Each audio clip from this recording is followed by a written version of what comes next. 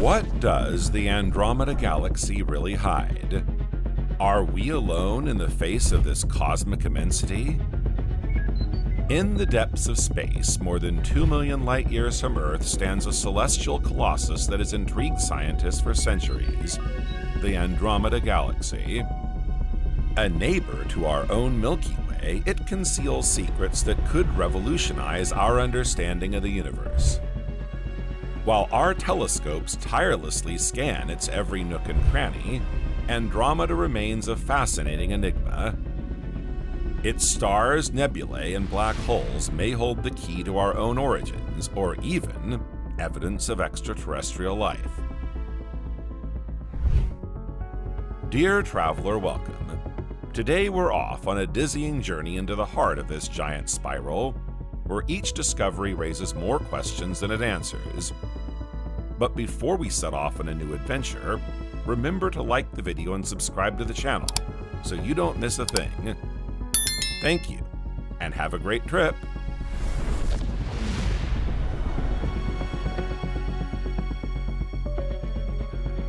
The Andromeda Galaxy, also known as M31, is linked to our own Milky Way galaxy.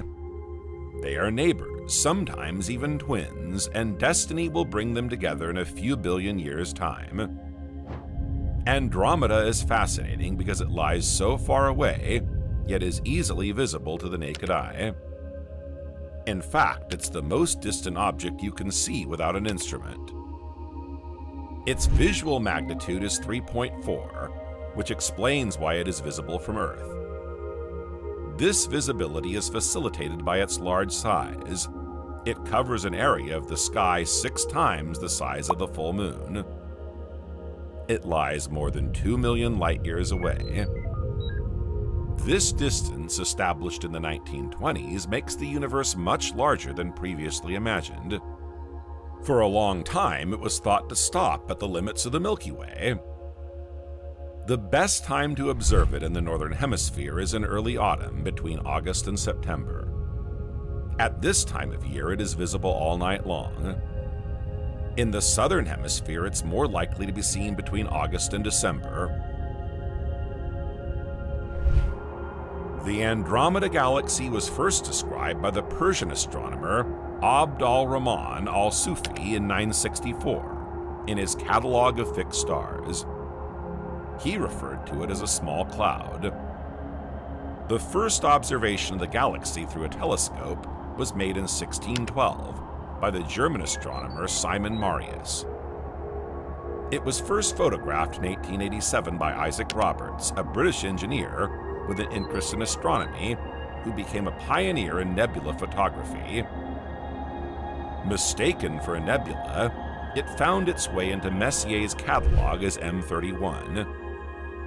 Andromeda's spiral structure is clearly visible in the photos. Long called the Great Andromeda Nebula, it was listed as a galaxy in 1923, after 3 supergiant variable stars were photographed within it. Calculations then confirmed that these stars were extragalactic objects and part of a new galaxy. In 1912, the American Vesto Melvin Slipher succeeded in measuring its radial velocity.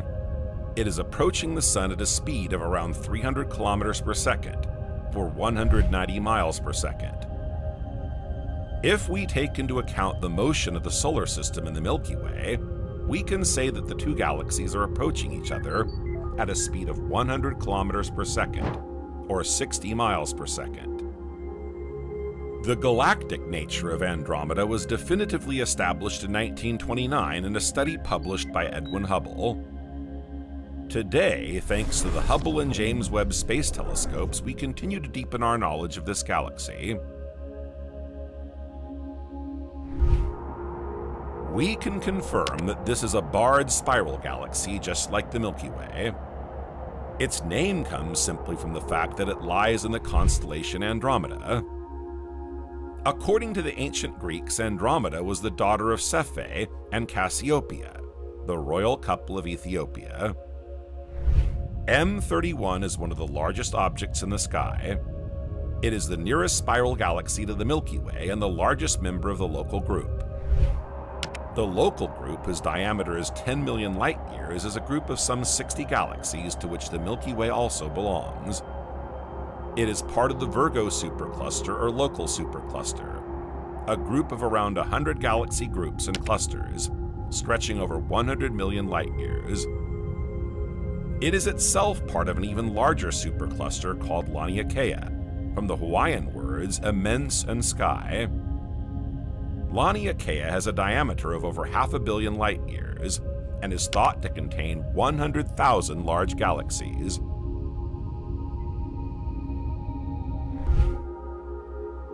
M31 is more than twice the size of the Milky Way, with a diameter of around 220,000 light-years. It is thought to contain around 1,000 billion stars, or 2 to 5 times more than our galaxy. I told you Andromeda was a spiral galaxy. You may already know that there are 4 main types of galaxy. Elliptical galaxies. These are spherical or oval in shape, with no internal structure, and roughly uniform brightness. The stars move in a disorderly fashion, preventing them from falling towards the center of the galaxy. Spiral galaxies. Lenticular galaxies. These can be described as a mixture of spiral and elliptical galaxies. They have a bulky nucleus and a disk, but no spiral arms, and their interstellar medium is rather poor. Irregular galaxies. These are all galaxies that do not fit into the previous 3 types. They are often misshapen in appearance and very rich in gas and dust. They include the Magellanic Clouds.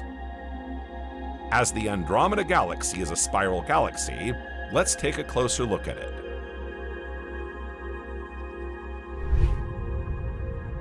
A spiral galaxy contains several hundred billion stars and looks like a disk. This disk contains a luminous spherical bulge at its center, called the bulge. Surrounding this disk is a halo of stars grouped together in globular clusters. In a spiral galaxy, the disk contains several luminous arms. This light is emitted by the young stars these arms contain. These arms wrap around the center, giving the galaxy its spiral shape. The Andromeda Galaxy, like our own, is a barred spiral galaxy. It has a large central bar formed by a band of stars, with the ends of the bars being the starting points of the arms. There are various hypotheses concerning these bars, which are found in 2 out of 3 spiral galaxies. The current hypothesis is that the structure of these bars acts like a stellar nursery. It is thought that the bars act as a mechanism that feeds gas into the inner chains of the spiral. They are linked to the center of the galaxy and the movements and pressures that take place there. This would explain why a bar is not always the same size when observed. Spiral galaxies, which resemble enormous whirlpools, are considered among the most beautiful celestial objects.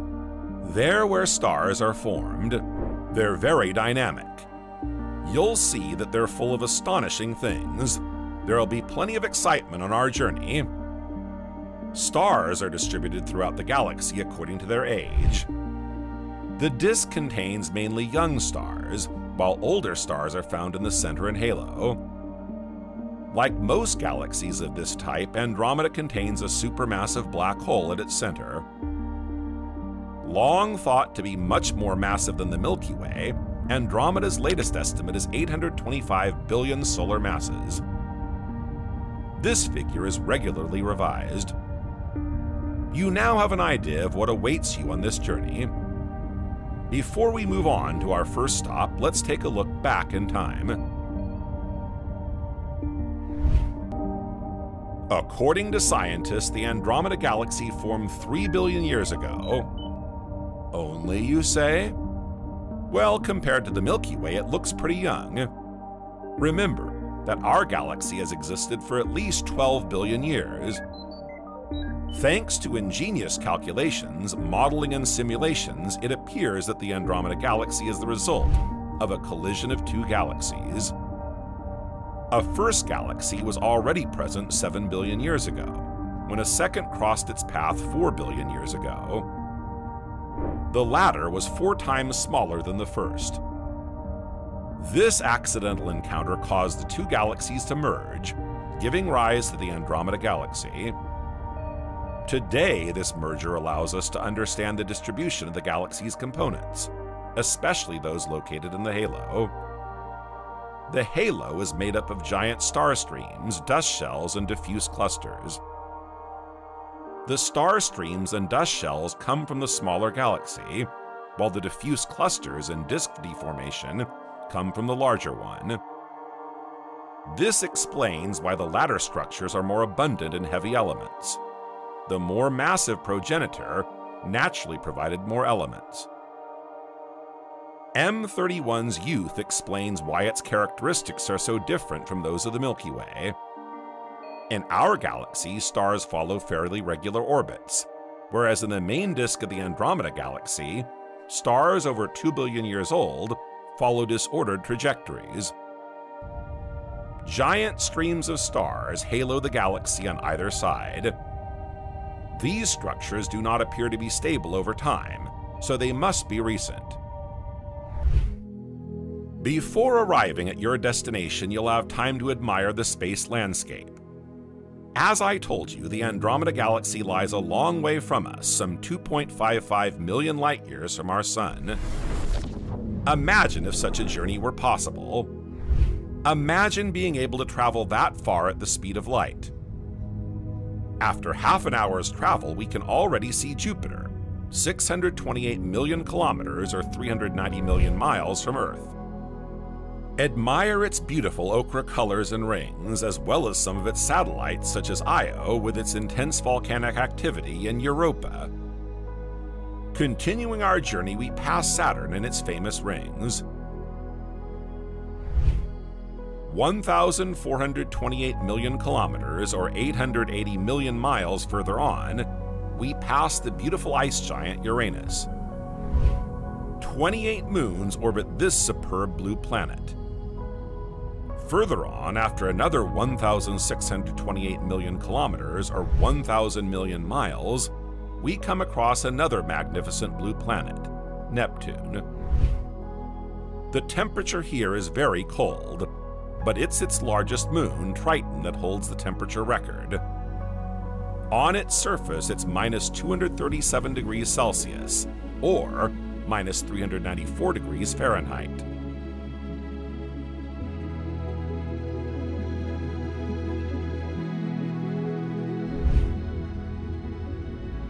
We now leave the solar system, crossing its boundary, the heliopause. You're in for a bumpy ride, so hang in there. We're now in interstellar space, yet still a long way from our destination. We're still in our galaxy, the Milky Way. Now, 4.2 light-years from the Sun, you can see the star Proxima Centauri. It's the star closest to Earth after the Sun. It's accompanied by Alpha Centauri, a double star visible from the southern sky. Nearby, you'll have the chance to catch a glimpse of Proxima b, a recently discovered exoplanet. Its orbit lies within Proxima's habitable zone, which has scientists excited about the possibility of finding life there. Of course, several conditions are necessary for this to happen, starting with the presence of water. Let's leave the search to the scientists and move on. Let's travel another 4 light-years. We're now approaching a star 20 times brighter than the Sun, located in the constellation of the Great Dog, Sirius. We're now 8.6 light-years from Earth. You've already had your fill of it, but you're wondering when you're going to arrive. Just wait a little longer and admire the constellations and nebulae we pass along the way. After passing through the constellations of the Unicorn, Gemini, and Giraffe, we're now in Andromeda.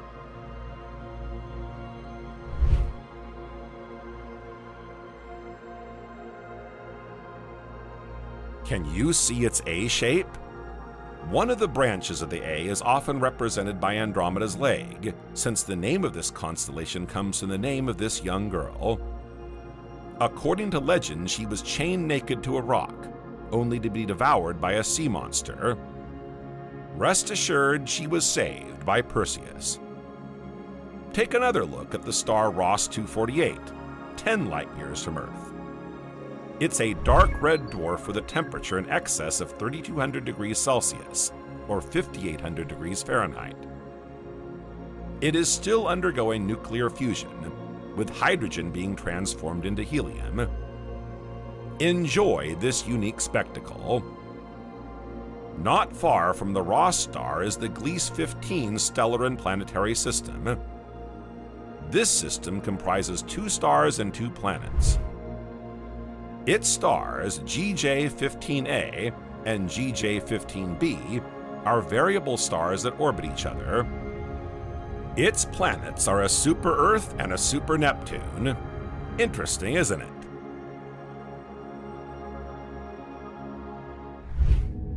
Look ahead, here we are. That beautiful spiral you see before you is the Andromeda Galaxy. We've just crossed 2.5 light-years, and yet the journey has only just begun. Let's take a look at the stars that cohabit the galaxy, since they're the ones you'll see most easily.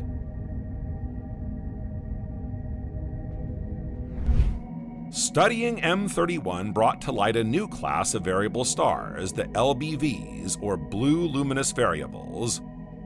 They were discovered by Edwin Hubble and Alan Sondage in 1953.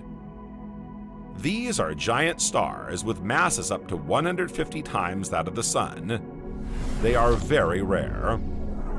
But above all, they are stars within M31, whose brightness varies perceptibly over very short periods of time, just a few years. They are also known as Cepheids.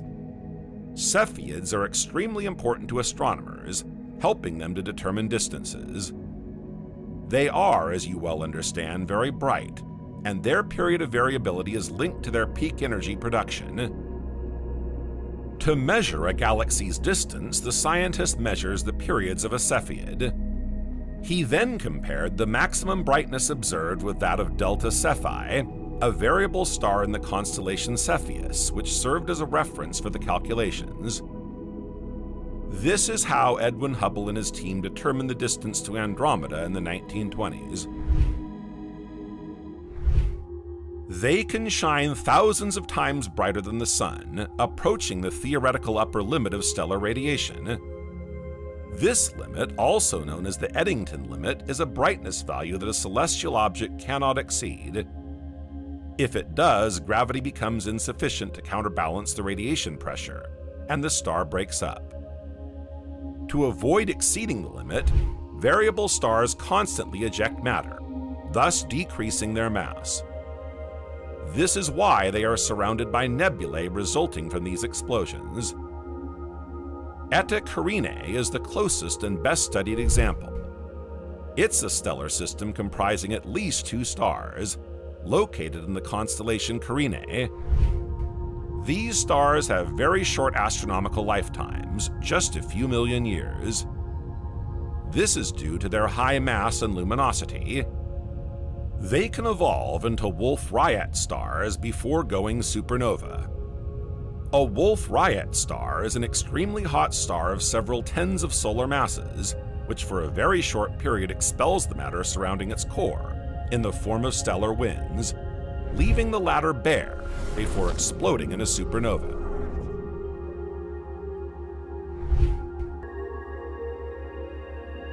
In the Andromeda Galaxy, known blue variable stars include AF Andromedae, AE Andromedae, M31 V15, and VA1, among the first luminous variable stars to be discovered in M31.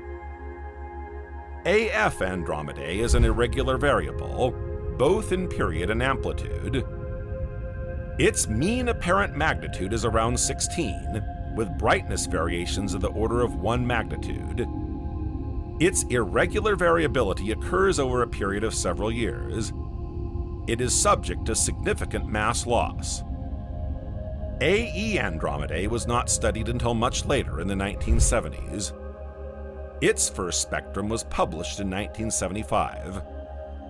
It is also variable in period and amplitude. Its average apparent magnitude is around 17. It produces intense solar winds, resulting in ejection velocities of 100 kilometers per second, or 60 miles per second from its outer layers. There are intrinsically variable stars whose radiation and variability depends solely on them. Intrinsic variables include pulsating, rotational, and eruptive variables. There are also extrinsic variable stars whose variability is caused by external properties such as rotation. These include optical variables and cataclysmic variables. But the Andromeda Galaxy is thought to have around 1,000 billion stars, at least twice as many as our own galaxy. Some even believe the figure to be higher.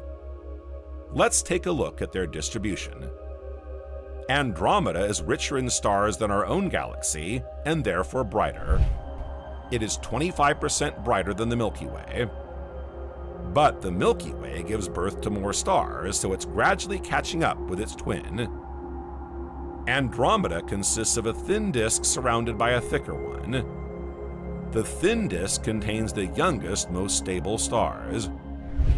Researchers believe that at the time of Andromeda's creation, they were still in the form of gas and therefore undisturbed by the original collision. Older stars in the thick disk, on the other hand, have a more chaotic motion. The Andromeda Galaxy also abounds in star formation, thanks to the high presence of carbon monoxide and molecular hydrogen. These two gases are essential for star formation. It is thought to contain some 460 globular clusters, which, as you know, contain hundreds of thousands of stars. These stars are moving at dizzying speeds. Starting from the galactic center, their speed increases at 225 kilometers per second, or 140 miles per second, before decreasing to 50 kilometers per second, or 30 miles per second, at 7,000 light-years, then increasing again to 250 kilometers per second, or 155 miles per second, at 33,000 light-years, before dropping again to 200 kilometers per second, or 125 miles per second, at 80,000 light-years.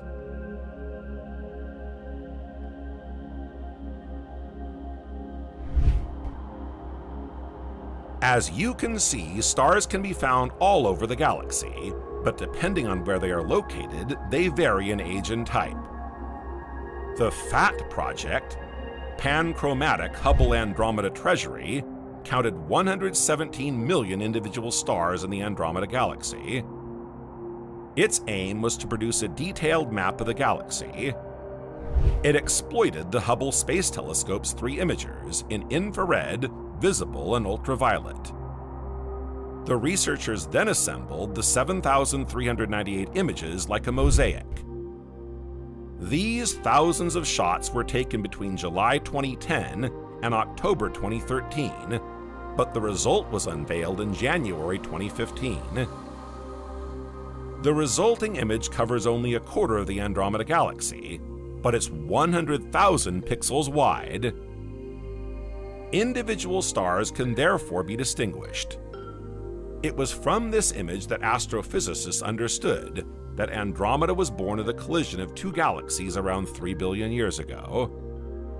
The 117 million stars surveyed cover an area of 61,000 light-years. This mapping has provided new insights into the star formation process, thanks to the use of infrared images. Using the color of the stars, it has been possible to determine their age and reconstruct the history of the galaxy over the last 500 million years.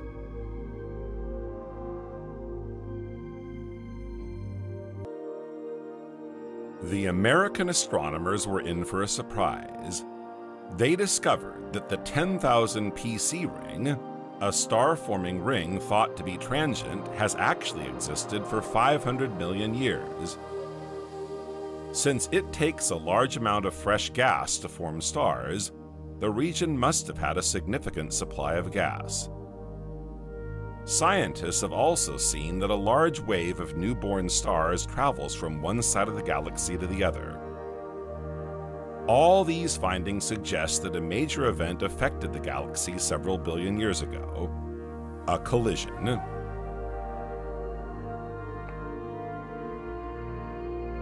In 2016, the European-funded EXTRAS project announced the discovery of the first rotating neutron star in the Andromeda Galaxy. Researchers made this discovery by analyzing data provided by the European Space Telescope XXM Newton. A neutron star is made up of small, extremely dense remnants of a massive star that exploded to produce a powerful supernova. They are the remnants of stars that have finished evolving. They come from stars that were once very large, receiving 4 to 8 times the size of the Sun, before exploding in supernovas. The outer layers of the star are thrown off into space, but the central core remains without producing nuclear fusion. The star collapses in on itself. They are incredibly dense, with a mass 1.5 times that of the Sun, and a diameter of just 20 kilometers or 12 miles. Neutron stars have a high rotational speed and can send regular pulses of radiation towards the Earth. Seen from our planet, they appear to blink. Although they are very common in the Milky Way, where they number over 100 million, none have ever been observed in the Andromeda Galaxy. It rotates around its axis with a period of 1.2 seconds and seems to feed off a nearby star that orbits it in 1.3 days. This star, also known as a pulsar, is located in the outer arm of M31, most probably within a globular cluster. Further observations are needed to learn more about it, and certainly to discover others. Enjoy this starry sky as we head towards the center of the galaxy, the bulge.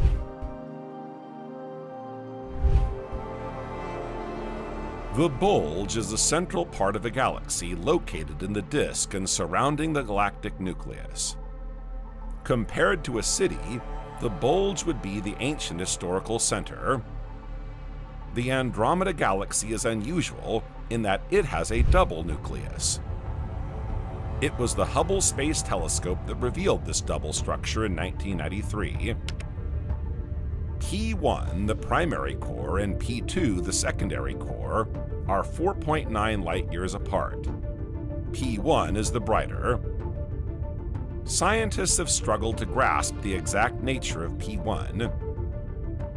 At first, they thought it was the residual nucleus of an ancient cannibalized galaxy, but calculations have shown that such a structure would not hold in the vicinity of a supermassive black hole as large as the one of the Andromeda Galaxy. It would have scattered it under the effect of tidal forces. They then hypothesized that a second black hole at the center of P1 would have stabilized this structure over the long term, but the distribution of stars in P1 does not argue in favor of its existence. It seems more likely that P1 is an accumulation of stars at the apoapside of their orbit around the galaxy's supermassive black hole. Apoapside? It's the point in a celestial object's orbit where the distance from the focus of the orbit is greatest. P2 contains the famous black hole, which is 40 times the mass of Sagittarius A, the black hole at the center of our Milky Way galaxy. This enormous figure corresponds to 110 to 230 million solar masses.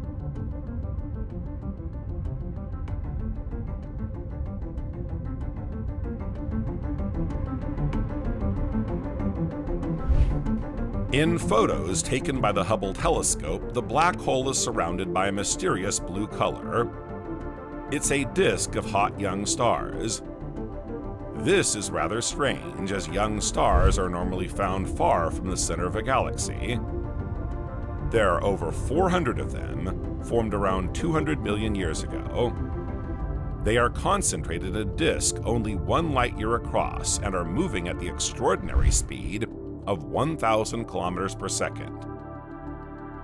This disk is enveloped in a cocoon formed by a ring of old, very cold red stars.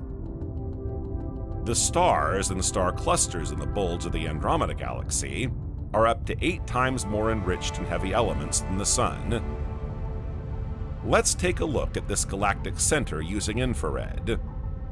We can make out a multitude of rings, including one located 33,000 light-years from the center. This ring alone contains most of the galaxy's dust and much of its gas. Why is it only visible in the infrared? It's made up of cold dust with a temperature below minus 258 degrees Celsius or 432 degrees Fahrenheit. This dust is only visible in the infrared. Infrared has also highlighted the fact that the bulge is box-shaped, which would make the Andromeda Galaxy a barred spiral galaxy just like the Milky Way. The bar is seen in the direction of its greatest length. Let's take a closer look at this supermassive black hole. It is generally accepted that all galaxies have a supermassive black hole at their center, but only those in the Milky Way, Andromeda, M32, and a few galaxies outside the local group have actually been observed. As we saw before, M31 is said to have a mass of 230 million solar masses. This is enormous. The intensity of light in the vicinity of this monster doesn't vary much, which means it feeds steadily. A simulation carried out by the scientists showed that a small disk of hot gas could form near the black hole and feed it continuously. This would explain its apparent calm. Do you remember what a black hole is? It's a region of space whose gravitational field is so intense that it prevents any form of matter or radiation from escaping. It is said to be created after the death of a very massive star.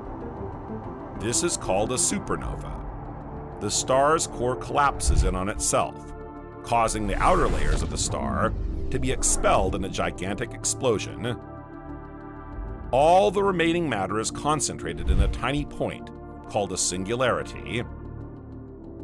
The black hole swallows everything that passes too close to it, even light, which is why we can't really see it. Researchers guess its existence by observing the motions of bodies orbiting near its edges. Black holes often feature an accretion disk and jets created by the absorption of stars and gas. And these are clearly visible. The limit that must not be crossed is called the event horizon. It's a pretty name for a terrifying zone, since beyond this horizon you can't go back. But the more massive the black hole, the colder it gets. Andromeda has at least 35 other black holes discovered by the Chandra Space Telescope. In 2021, scientists identified an intermediate black hole in the globular cluster B023 G078. This is the most massive globular cluster in M31, with an estimated mass of 6.2 million solar masses. It is located on its periphery, 2.5 million light-years from us. The mass of this black hole would be 100,000 times that of the Sun. An intermediate black hole lies between a stellar black hole and a supermassive black hole. Its mass is between 100 and 100,000 times that of the Sun. Until this discovery, they were still hypothetical. Researchers suspect the existence of this black hole within the globular cluster B023 G078 because without its presence, stars would move more slowly. It could be a remnant of galaxy mergers. This intermediate black hole would be the remains of the smallest galaxy, which has fallen into the largest. The third type of black hole is the stellar mass black hole. It is formed by the collapse of a massive star, and its mass is between 10 and 100 times that of the Sun. Let's continue our journey to a more peaceful location. Since Andromeda is a spiral galaxy, it has arms, like its sister galaxy, the Milky Way. Let's explore them.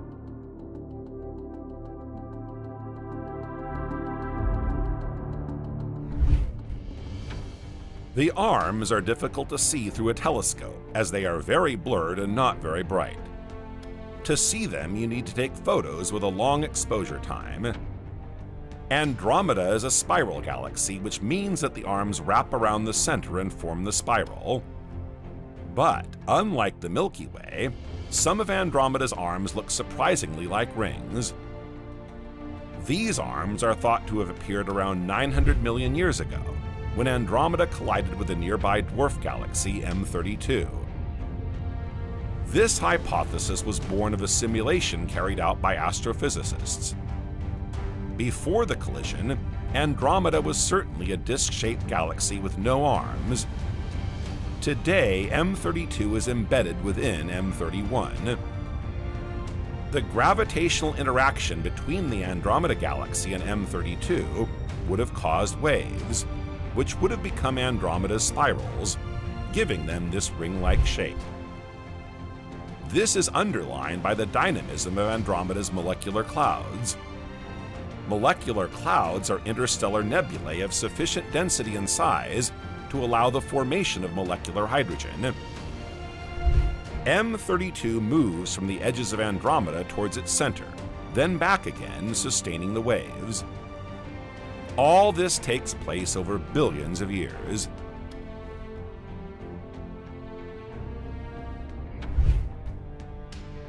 When we look at pictures of the galaxy, we see two large spiral arms, but there are 7 arms more or less developed. The 2 most visible arms are separated from each other by a minimum of 13,000 light-years. The 2 inner arms are richer in dust, while the others contain hot blue supergiant stars. Andromeda's arms are dotted with HII regions, i.e., regions of ionized hydrogen. These are emission nebulae made up of clouds that are 90% hydrogen, with most of the atoms ionized. The remaining 10% is helium and a few traces of heavy elements.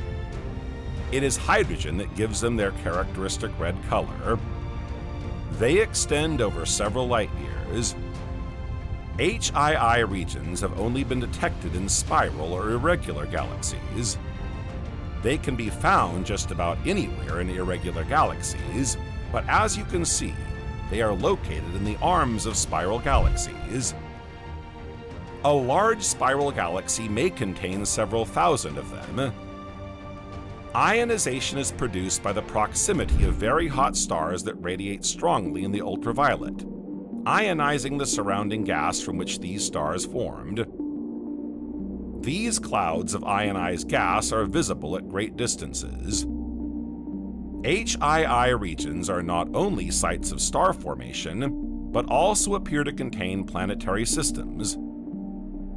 The study of these extragalactic HII regions is essential for determining the distances and chemical composition of other galaxies. The Orion Nebula in our own galaxy is a well-known HII region.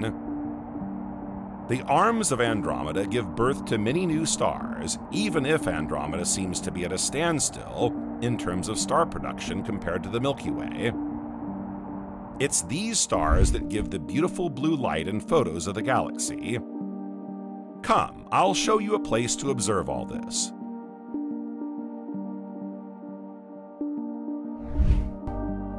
In the southwestern arm of the galaxy, there's a star-forming region called NGC 206.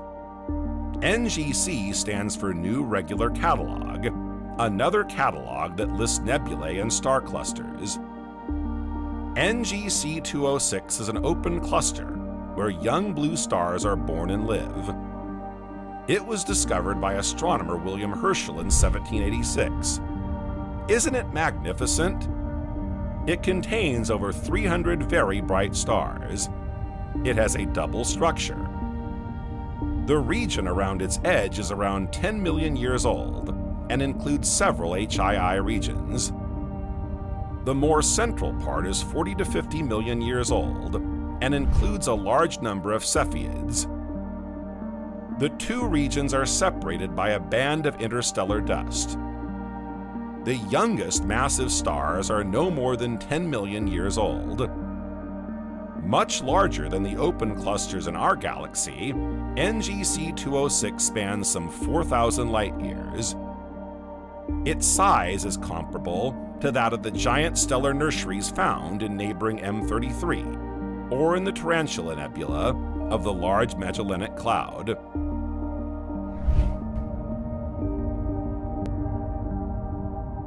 The bulge is surrounded by a giant disk which contains the arms we've just mentioned. When viewed under infrared light, at least two concentric rings can be seen, whose centers appear to be offset from the galaxy's true center. They can only be seen in the infrared because, as in the bulge, they are probably composed of cold dust, not visible to the naked eye. Scientists believe that the disturbances in these rings are related to the absorption of M32's peripheral layers. Seen from afar, the disk is not as flat as one might expect. It undergoes a torsion that seems to be linked to nearby celestial objects, notably the Triangulum Galaxy. In this disk, all the stars over 2 billion years old are undergoing disordered motions on a very large scale. This magnitude is comparable to their rotational motion around the galaxy's center. Only a recent collision can explain the restlessness of the stars.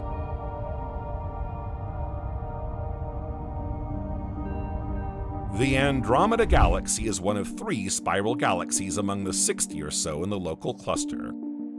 The others are the Milky Way and the Triangulum Galaxy, also known as M33. M33 is located around 2.8 million light-years from our galaxy. It is thought to contain 40 billion stars, and its mass is around 5% that of M31. Its diameter of over 50,000 light-years makes it the 3rd largest galaxy in the local group. It is visible to the naked eye under the right conditions. Its structure can be observed from Earth without being hindered by interstellar gas and dust. Andromeda has a multitude of stellar streams, stellar shells, and other debris from all recent interactions. This so-called tidal debris is so extensive that it joins the Triangulum Galaxy via a bridge of gas and stars, more than 10 galactic radii long.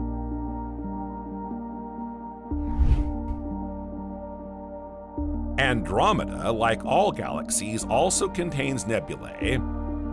A nebula is a celestial object composed of rarefied gas, plasma, or interstellar dust. They are the remnants of a supernova.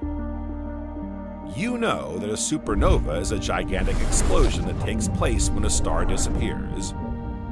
There are different types of nebula. Emission nebulae, which radiate light from the gas of which they are composed. Their hydrogen atoms are excited by the powerful ultraviolet light from surrounding stars. The hydrogen is then ionized, generating the nebula's luminosity.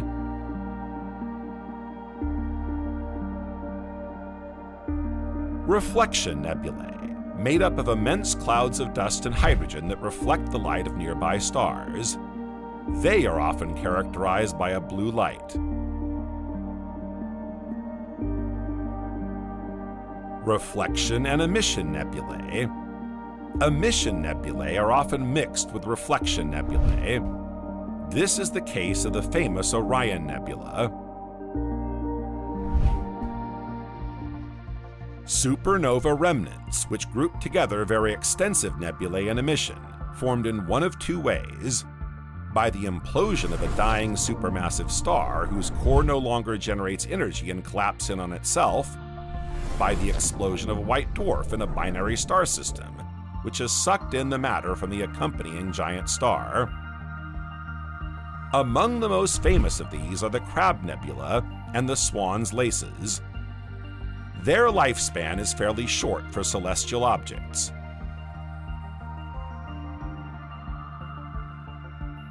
Wolf Rayet bubbles. These are emission nebulae found around certain stars of the same name. Regions of ionized hydrogen. Both types of nebula are bright. Dark nebulae, which are clouds of cold gas and dust that emit no light because they hide their stars. Planetary nebulae, which are shells of gas ejected by stars at the end of their lives. These are among the most beautiful celestial objects for all astronomy fans. They combine bold shapes with extraordinary colors. They shine against the black background of space. The first planetary nebula to be discovered was the Dumbbell Nebula, in the constellation Petit Renard. Observed by Charles Messier in 1764, it is recorded in his catalog as M27. Planetary nebulae, which have nothing to do with planets, are objects of low brightness, invisible to the naked eye. Nebulae are the remains of dead stars, but they are also the cradles where the next generation of stars will be born. New stars are regularly born within these nebulae.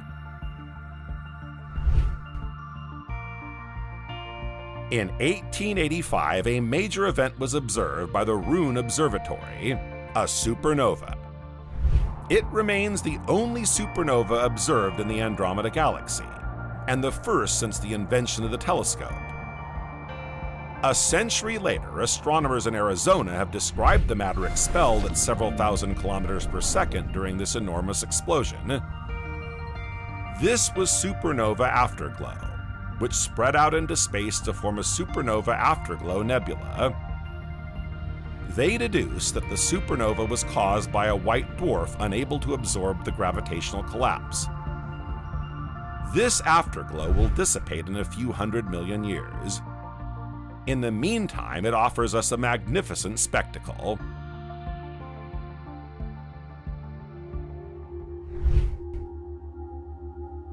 Like the Milky Way, the Andromeda Galaxy is surrounded by a gigantic halo. It is so large that it meets the halo of our own galaxy. It measures 1.3 to 2 million light-years in some directions. If it were visible to the naked eye, it would cover nearly 100 full moons. It's a reservoir of gas that enables the formation of future stars. Researchers were able to map this giant thanks to data transmitted by the Hubble telescope, which, as you know, is capable of observing ultraviolet light. By measuring the radiation from some 20 quasars located around Andromeda, they were able to estimate the dimensions of the halo, based on the amount of light it let through. The Andromeda Galaxy, by virtue of its large size, makes it possible to use this method. They also found that the halo is made up of two main layers. The inner layer is smoother, hotter, and more dynamic. It extends over some 500,000 light-years. Its composition appears to be the result of the impact of supernova activity. Simulations suggest that the halo formed at the same time as the galaxy. This hypothesis is confirmed by the detection of heavy metals, heavier than helium, resulting from the recent death of a star. It is estimated that over the lifetime of M31, half of the heavy elements produced by stars are ejected from the disk and end up in the halo. Understanding the halos that surround galaxies not only gives us a better grasp of past events, but also enables us to predict the future. Observations made between 2008 and 2014 in Hawaii show that the Andromeda halo is populated by gigantic streams of stars. The most prominent of these is called the Giant Star Stream. It appeared when the two galaxies that gave birth to Andromeda merged.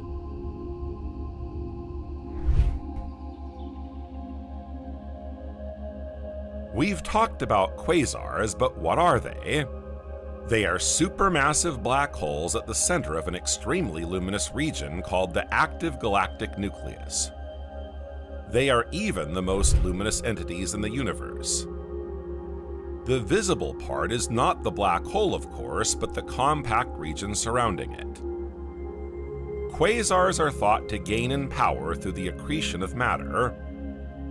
They are therefore made up of three main parts: the supermassive black hole, which contains almost all its mass and forms its center, the accretion disk formed by matter falling towards the black hole. The friction between gas and matter in this disk causes temperatures to rise sharply. Jets of gas that are expelled from the accretion disk and reach speeds approaching that of light.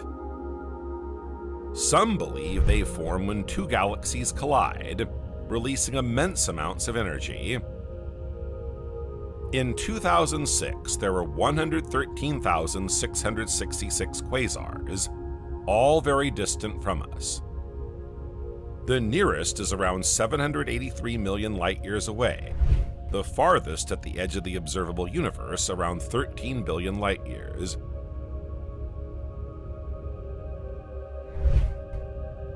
In 1932, Edwin Hubble was the first to identify globular clusters in M31. He discovered 140 of them. Today, there are an estimated 460 globular clusters associated with the Andromeda Galaxy. The brightest of these was photographed by Hubble and named G1 for Globular 1 and Mayall 2. It is also the brightest cluster in the local group. A globular cluster is a large ball of light containing thousands of stars. Mayall 2 contains around 300,000 old stars. It orbits Andromeda, 130,000 light-years from its core. The oldest clusters in the Milky Way are about the same age. These clusters formed shortly after the beginning of the universe. They provide astronomers with an early record of galaxy formation. G1 is home to several generations of stars of varying metallicity. Seemingly too massive to be an ordinary cluster, scientists believe it to be the nucleus of a dwarf galaxy, whose outer parts were assimilated by Andromeda long ago. It has a mass of around 10 million solar masses and a magnitude of 13.7. It is twice as bright as Omega Centauri, the brightest globular cluster in the Milky Way. It is thought to contain an intermediate black hole, i.e. one between a supermassive and a stellar black hole, with a mass of 1,000 solar masses. A globular cluster is denser than an open one. It contains around 10 stars per cubic light year, compared with 1 for an open cluster. An open cluster is a homogeneous grouping of 100 to 10,000 stars of the same age, gravitationally bound together. A globular cluster is also older, often exceeding 10 million years. That's why globular clusters have seen the beginnings of the universe. The stars they contain can be observed individually using powerful telescopes such as Hubble or the Very Large Telescope.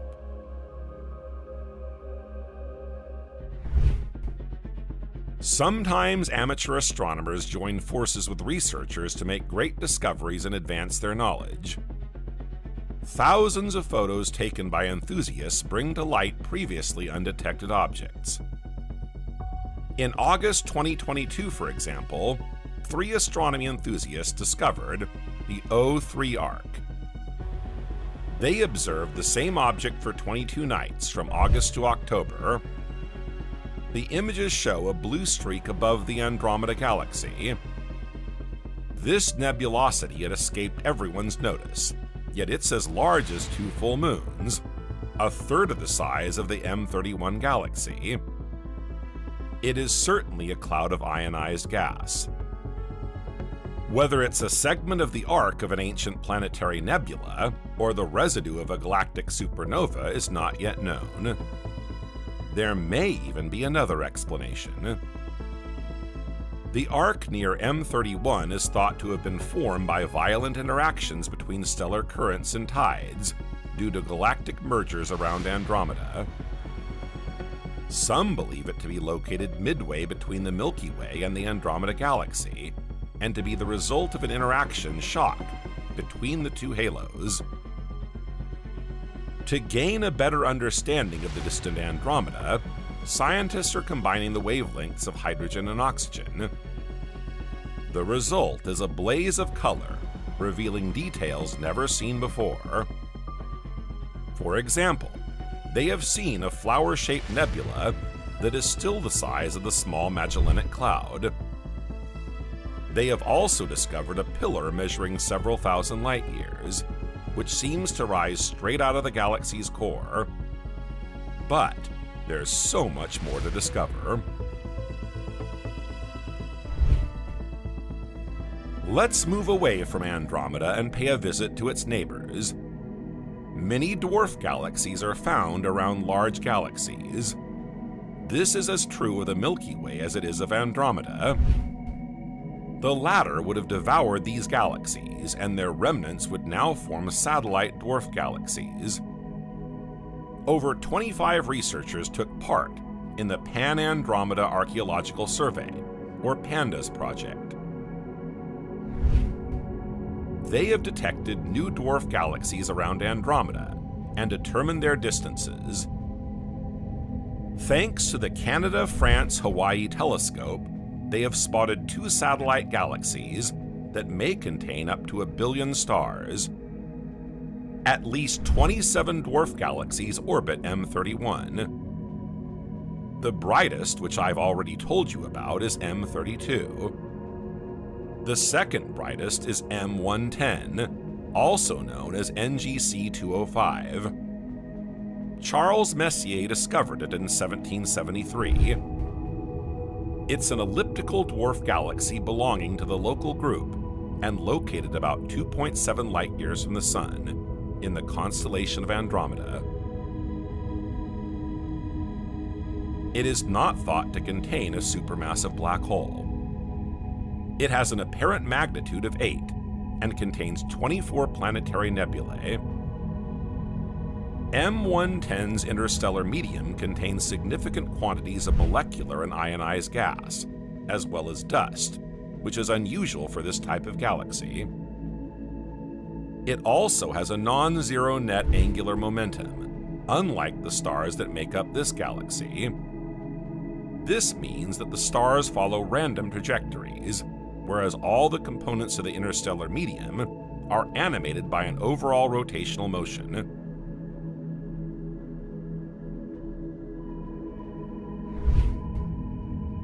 There are several globular clusters, all made up of old low metallicity stars, with the exception of one. This one, located at the heart of the M110 galaxy, contains blue stars, which are younger and richer in heavy elements. Andromeda's satellite galaxies include the spheroidal dwarf Cassiopeia galaxy Andromeda 7, 2.49 light-years from the Sun, Andromeda 1, Andromeda 2, and Andromeda 3, discovered in 1972 by Sidney Vandenberg. They are spheroidal dwarf galaxies. Andromeda 6, or Pegasus spheroidal dwarf galaxy, located in the constellation of Pegasus. Andromeda 8, 2.7 light-years from the Sun. Andromeda 9, 2.5 light-years from the Sun. Andromeda 10, a little further away, 2.9 light-years from the Sun. I could go on like this all the way to Andromeda 29, but I think you get the idea.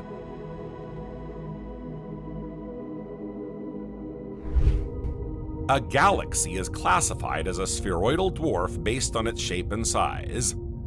If its stars have a roughly spherical distribution, and it consists of a few million to a few 100 million stars, it falls into this category. In 2006, researchers announced that the Andromeda Galaxy's faint companion galaxies lie in or near a single plane through its center. There are 13 of them. They would therefore be aligned, which is strange and unexpected. This plane is 52,000 light-years across and 35,000 at its thinnest. Scientists have yet to find an explanation for this phenomenon. Satellite galaxies to the north of M31 are moving away from the Earth, while those to the south are moving closer. Some believe that the accretion took place along filaments of matter that were aligned on the same plane. Alternatively, the dwarf galaxy disk could be the result of a large gas-rich galaxy generating a series of tidal dwarfs.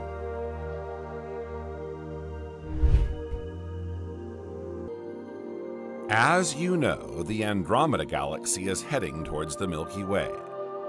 But what happens when they meet? The two galaxies are hurtling towards each other at a speed of around 120 kilometers per second, or 75 miles per second. These figures are mind-boggling, yet it will take 4.6 billion years for the collision to occur.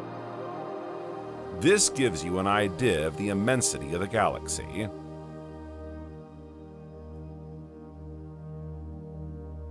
The collision will take place because researchers have calculated that the Andromeda Galaxy is heading straight towards our own. Recent observations even indicate that the Triangulum Galaxy will join them to form a kind of supergalaxy. This titanic galaxy already has a name, Milkomeda, a fusion of Milky Way and Andromeda. The name was coined by astronomers Thomas Cox and Abraham Loeb. But what exactly will happen?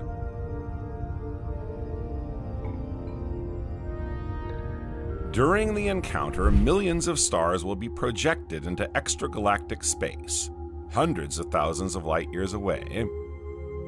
The result will be a gigantic cosmic fireworks display that can be admired from Earth. Red, yellow, and blue stars will intermingle. Milkomeda will be born from the merger of the two galaxies. It will be an elliptical galaxy of several hundred billion stars. Elliptical galaxies are spheroidal concentrations of billions of stars, resembling large-scale globular clusters. They have a very small internal structure, and the density of stars decreases with distance from the center. Their characteristics are as follows. The movement of stars is random, unlike in spiral galaxies. They contain a low concentration of interstellar matter and gas, so few new stars are formed. They are made up of old stars.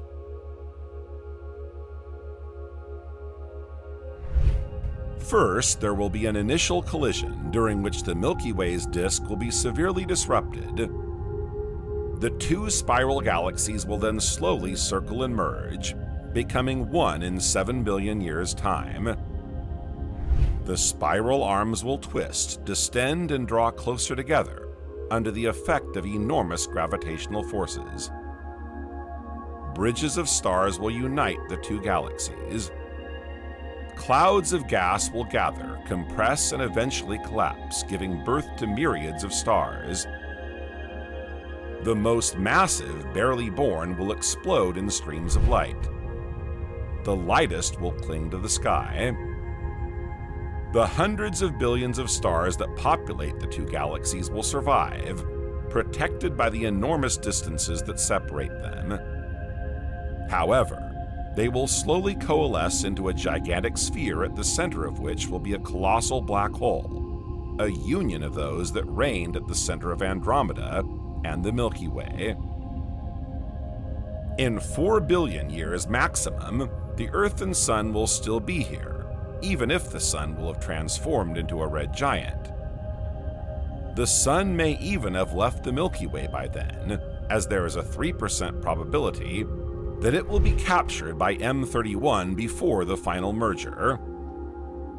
Scientists even estimate a 12% chance that the Sun will be ejected more than 60,000 light-years from the center of our galaxy. This probability increases with time, so there's a good chance that the Sun will be more than 100,000 light-years from the Milky core after 5 billion years of evolution. Some even think that with all this light, the Earth will have no more nights. The new galaxy thus created will continue to move towards the Great Attractor, as the two still separated galaxies are already doing. The Great Attractor is a region of the universe that draws towards it not only the Laniakea supercluster at a speed of 630 kilometers per second, or 390 miles per second, but also hundreds of thousands of other galaxies. This is made possible by its immense gravitational pull. But some researchers also believe that we are being pushed back by another region of the universe which is emptying out. Galaxies are moving away from the empty regions towards the more massive ones. M31 has already begun its feast, since some remnants of this early meal are visible all around it, in the form of very faint galaxies or diaphanous stellar trails. A team of researchers has embarked on an ambitious project to survey M31's archaeological environment. Since the Andromeda Galaxy is set to engulf the entire local group, it must be interesting to understand how it has grown so far. It's in the halo that the memory of galaxies lies, far from the disk and its permanent agitation. The star streams in the halos tell the story of past collisions.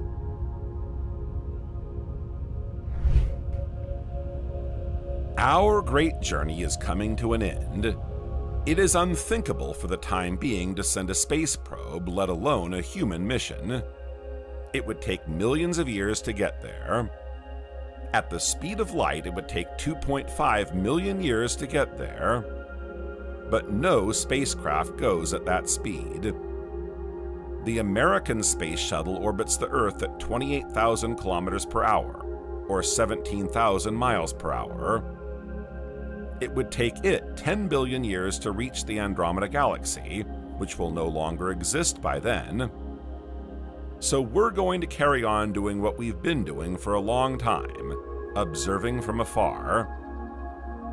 With advances in science and increasingly sophisticated instruments, we can deepen our knowledge without moving. One of the missions that will provide us with answers over the next few years is Athena. Athena stands for Advanced Telescope for High Energy Astrophysics. It's a project led by the European Space Agency. It will be the largest and most ambitious X-ray telescope ever built. Its launch is scheduled for 2031. It will be able to probe the cosmos 10 to 100 times more deeply than previous X-ray missions. It will observe the hottest and most energetic celestial objects. For the time being, scientists have to develop and test a full-scale demonstrator in order to validate the feasibility of such a mirror. The main aim of this project is to answer the following questions. How does matter come together to form the large-scale structures we see today? How do black holes originate, evolve, and shape the universe as we observe it? The Space Observatory will also be equipped with a high spectral resolution spectroimager, with a spectral resolution 50 to 60 times more powerful than what currently exists. If this works out as planned, the leap forward will be significant. We look forward to the new discoveries this program will bring. We haven't mentioned exoplanets in Andromeda, simply because they don't shine, and therefore can't be spotted from so far away, unlike stars. But it's very likely that future giant telescopes over 30 meters in diameter will discover them in the nearest galaxies. The European Extremely Large Telescope, ELT, should also bring major advances in astronomy. It is a ground-based telescope with a primary mirror 39 meters in diameter. It will collect 15 times more light than existing telescopes and provide images 15 times more detailed than those of the Hubble telescope. It is located in northern Chile. It will be the world's most powerful ground-based telescope. It will enable us to observe the first galaxies and exoplanets. Its observations should provide a wealth of answers to the questions we ask ourselves, but are unable to answer for lack of sufficiently powerful instruments. Commissioning is scheduled for 2027. As you can see, space research is in full swing. We're likely to learn a lot in the next few years. Our knowledge of black holes, star formation, and even the formation of matter is going to progress. And we're bound to make some surprising discoveries, as is always the case in space research. Superclusters are of interest to scientists not only because they enable them to study the expansion of the universe, but also because they help them to understand the organization of matter in space. To study the structure of galaxy clusters, scientists have developed a method based on Hubble-Lemaitre's law. This method reveals the actual distribution of clusters in the universe, without the results being distorted by projection effects. Hubble-Lemaitre's law has made it possible to measure the distance to very distant objects. This law states that galaxies in the observable universe move away from each other at a speed roughly proportional to their distance. This means that the further away a galaxy is from us, the faster it seems to be moving away. To measure the distance of distant objects using Hubble-Lemaitre's law, scientists first perform a spectral analysis of the light emitted by the celestial body under observation. They then determine its redshift, before deducing its recession velocity, i.e. the speed at which the object is moving away from an observer due to the expansion of the universe. Scientists then use the recession velocity to calculate the distance to the object under study. While all this may sound simple, it can be very complicated with distant galaxies that reflect very little light.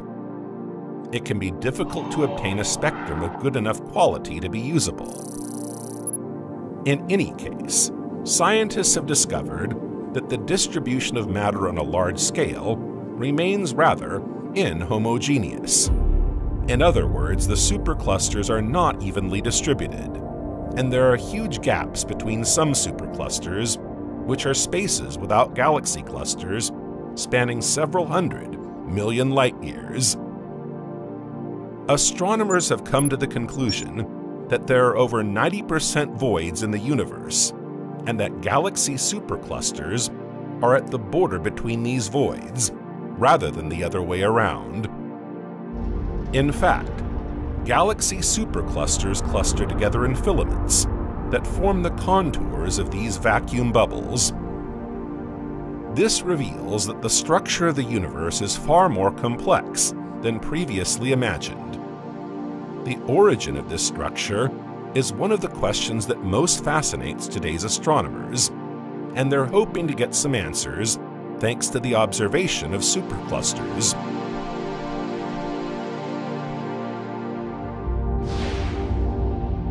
To explore the Virgo supercluster, we have to leave our solar system, then our Milky Way galaxy, then the local group, the group of galaxies in which the Milky Way lies. The local group is one of the groups of galaxies that make up the Virgo supercluster. We are now at the heart of this supercluster, some 200 million light-years across. The Virgo supercluster is also known as the local supercluster. It's called the Virgo supercluster because it contains the Virgo cluster at its center. The Virgo cluster is located around 65 million light-years from us. The discovery of the Virgo supercluster was a gradual process. In 1863, William and John Herschel published the first major collection of nebulae, revealing that a large number lay in the region of the Virgo constellation. Nearly a century later, the Franco-American astronomer G.H. de Vaucouleurs then hypothesized that this excess of nebulae was in fact a galaxy-like structure, but on a larger scale. In 1953, he called this structure a local supercluster, and in 1958, a local supercluster. In the 1960s and 1970s, the scientific community was not yet unanimous on the nature of this structure, which could just as well be a random alignment of galaxies as an ordered structure. In the 1970s and 1980s, a redshift analysis showed that it was indeed a structure. The mass of the local supercluster was estimated at 10 to the 15th power solar masses. Much of this would be dark matter, since the supercluster's luminosity seems very low in relation to the number of stars in it. Contrary to long-held belief, the Virgo supercluster is not a gravitational structure with a clear boundary. In fact, the galaxies in this supercluster are not gravitationally attracted to the center of the structure, the Virgo cluster. Instead, they are attracted to a strange object outside this structure called the Great Attractor. We'll come back to this at the end of our journey. Incidentally, the Virgo supercluster is only a portion of a larger whole called Laniakea. Superclusters therefore appear to be structures of galaxies attracted to a large attractor, rather than structures of galaxies gravitationally bound together. Let's take a moment to study the structure of the Virgo supercluster before exploring its galaxies. In 1982, American astrophysicist Brent Tully illustrated the basic structure of the local supercluster. It would consist of a disk and a halo. The disk is roughly the flattened shape of a pancake and contains 2/3, or around 60%, of the supercluster's luminous galaxies. It includes 3 galaxy cluster subgroups: the Virgo cluster, the Hound cloud, and the Virgo 2 cloud. The halo comprises 1/3 of the remaining elements, including many elongated objects. It's a more or less spherical halogen atom. The eastern local supercluster has no high-density nucleus. Where is the local group, and therefore our galaxy, located in this immense structure? The local group is located near the edge of the supercluster, in a small filament. It is attracted by the Virgo cluster, not the center of the supercluster.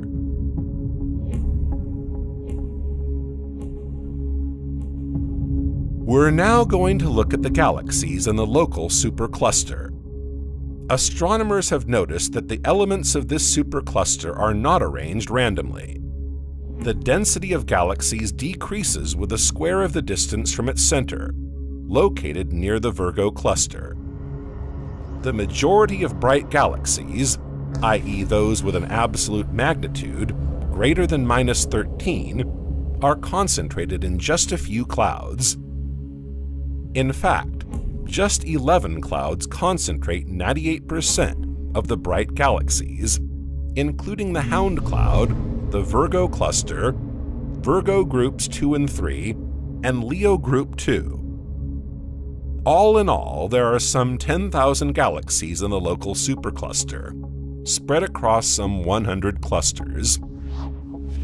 Let's begin our journey into the heart of the Virgo supercluster by exploring the local group, where our galaxy is located.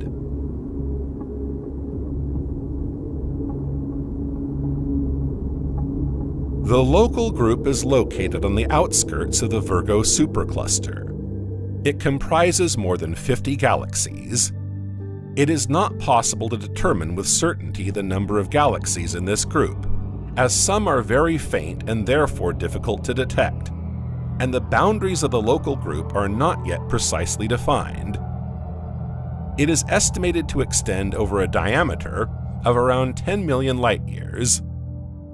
In fact, it's considered a small structure, even if this may surprise you.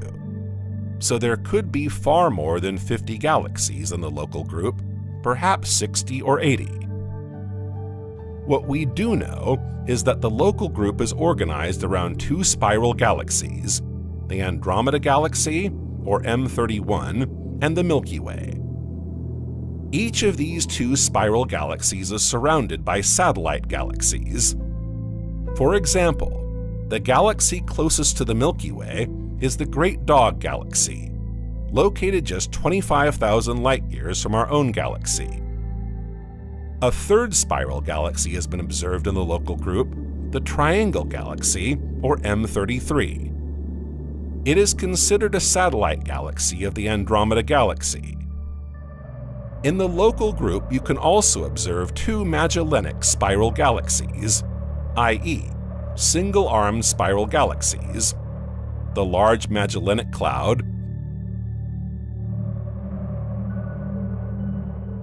and NGC 3109. These galaxies are smaller than ordinary or barred spiral galaxies. You can also observe an elliptical galaxy, M32, also a satellite of the Andromeda Galaxy.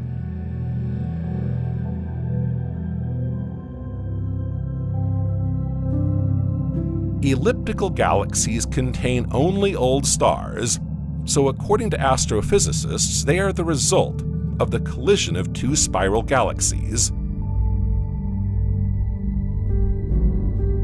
The local group also contains two dwarf elliptical galaxies, M110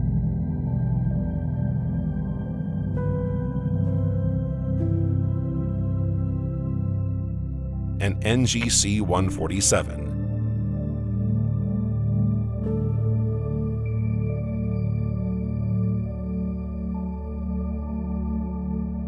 All the other galaxies in the local group are either spheroidal dwarf galaxies or irregular galaxies. Spheroidal dwarf galaxies are small, more or less spherical galaxies, often found in galaxy clusters.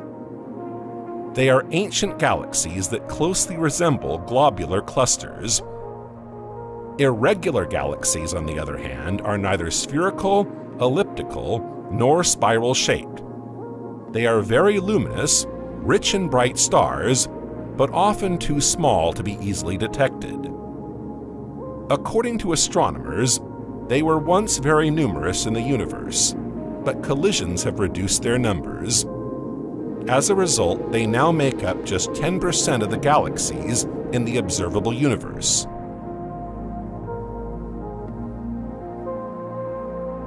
Let's take a look at the Andromeda Galaxy, the largest galaxy in the local group. With a diameter of 220,000 light-years, it is larger than the Milky Way. It contains 2 to 5 times as many stars as the Milky Way, i.e., around 1,000 billion stars. As a result, it is 25% brighter than our own galaxy. But perhaps this won't last, as the Milky Way's star formation rate is 3 to 5 times higher than that of the largest galaxy in the local group. The Andromeda Galaxy is located in the Andromeda constellation, 2.55 million years from us. You can observe it with a naked eye from the northern hemisphere. It is thought to have been formed by the collision of two galaxies not so long ago. Astronomers estimate its formation date at less than 3 billion years ago, at a time when the Earth already existed. The Andromeda Galaxy and the Milky Way are approaching each other and will collide in around 4.5 billion years' time. The two galaxies will then merge to form a giant elliptical galaxy, along with their two central, supermassive black holes. The Andromeda Galaxy includes numerous satellite galaxies, notably the Triangulum Galaxy the third largest galaxy in the local group. The two are separated by a distance of 750,000 light-years. This galaxy is unusual in that it has an HII region at its center, rather than a supermassive black hole, which is the most powerful X-ray source in the local group.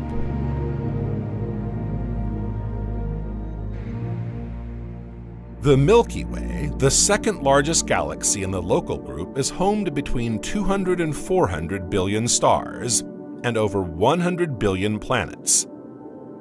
The solar system is located on the periphery of the galaxy's center, the supermassive black hole, Sagittarius A, precisely 27,000 light-years away. It's interesting to note that the Sun takes around 250 light-years to circle the center of the galaxy, so it's only been around 20 times since it came into existence. Our galaxy formed longer ago than the Andromeda Galaxy. Astronomers estimate its formation at 800 million years after the Big Bang.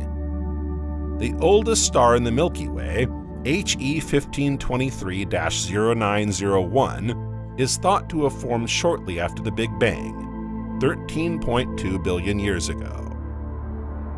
Among the Milky Way's satellites is the Big Dog dwarf galaxy, the closest to us, located just 25,000 light-years away. This irregular dwarf galaxy contains just 1% of the Milky Way's stars and is being blown to smithereens by the tidal forces of the Milky Way. It is very likely that in the future it will disintegrate completely.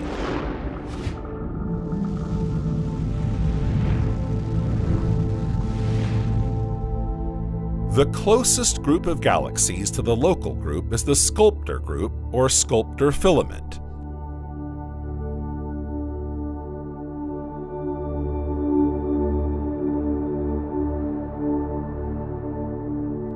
This group includes the irregular galaxy NGC 55 and the spiral galaxies NGC 247, NGC 253, NGC 300, and NGC 7793. All are very bright, although you won't be able to see them with the naked eye from Earth. Irregular galaxy NGC 55 lies at the boundary between the Sculptor filament and the local group, and is therefore the closest to us, at a distance of around 6 million light-years. It contains many stars in formation. NGC 253 is the dominant galaxy in the Sculptor filament, being the largest and brightest. You may have already seen the image taken by ESO's VISTA telescope at the Paranal Observatory in Chile. This image is impressive for its sharpness and precision. It's probably the most detailed wide-field image ever made of the Sculptor's filament. VISTA can see through the dust thanks to its infrared vision, resulting in a sharp, precise image. NGC 253 is also known as the Silver Dollar or Silver Coin Galaxy. It is an intermediate spiral galaxy located in the southern constellation of the Sculptor, around 11 million light-years from us. It was discovered by German-English astronomer Caroline Herschel in 1783 while searching for comets. From Earth, you can observe it with binoculars, as it's one of the brightest galaxies in the sky after our neighbor Andromeda. You can see it from the edge and make out its spiral arms and luminous core. NGC 253 is a good example of a starburst galaxy, i.e., a galaxy that is forming stars at a high rate. This process was probably triggered by numerous supernova explosions. In fact, you can see many bright clusters scattered around the galaxy. They're a kind of star nursery. You can see very young, hot stars that have just ignited, baby stars as it were. In the famous photo of NGC 253, we can clearly see that the radiation from these newly formed stars makes the surrounding clouds of ionized hydrogen glow. NGC 247 is also part of the Sculptor group. It is a faintly barred intermediate spiral galaxy in the Whale constellation. It was discovered by the German-British astronomer William Herschel in 1784, the brother of Caroline Herschel, who discovered the Sculptor galaxy. This galaxy is relatively unknown, as it is rather difficult to observe and photograph.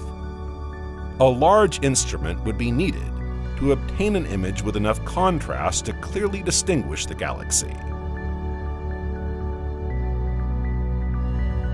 NGC 7793 is also a spiral galaxy in the Sculptor filament and the Sculptor constellation. It is one of the brightest galaxies in the group. Studies carried out by the Chandra Space Telescope have shown that this galaxy contains 22 X-ray sources, the majority of which are located in the Eastern Hemisphere. This may be explained by interaction with a nearby galaxy in the past.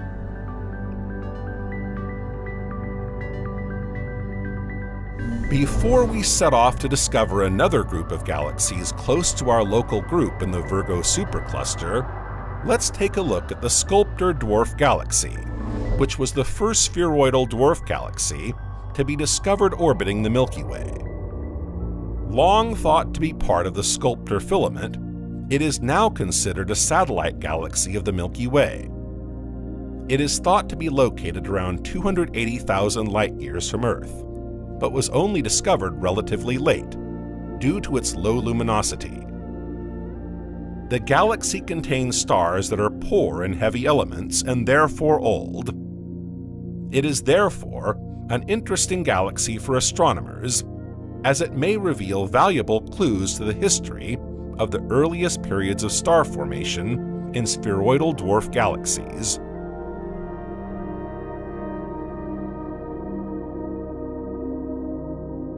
We will now explore the IC 342 Maphei group, another group of galaxies close to the local group. Like our galaxy group, it is organized around two substructures made up of massive galaxies, IC 342, and the pair formed by the two galaxies, Maphei 1 and Maphei 2.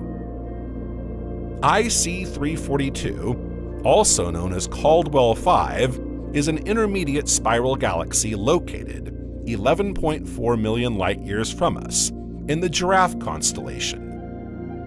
It is the most luminous and massive galaxy in the group. It was discovered in the 1890s. Like NGC 253, it is a star-forming galaxy. The IC 342 subgroup includes 9 known satellite galaxies, including NG 1560, the Giraffe A galaxy, also known as Camelopardalis A or Cam-A, and the Giraffe B galaxy, also known as Camelopardalis B or Cam-B.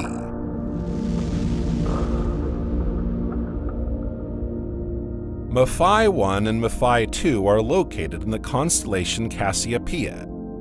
They were discovered rather late by Italian astronomer Paolo Maffei in 1968. Their discovery was not easy, as they were both hidden behind the plane of our galaxy and therefore partly obscured by interstellar matter.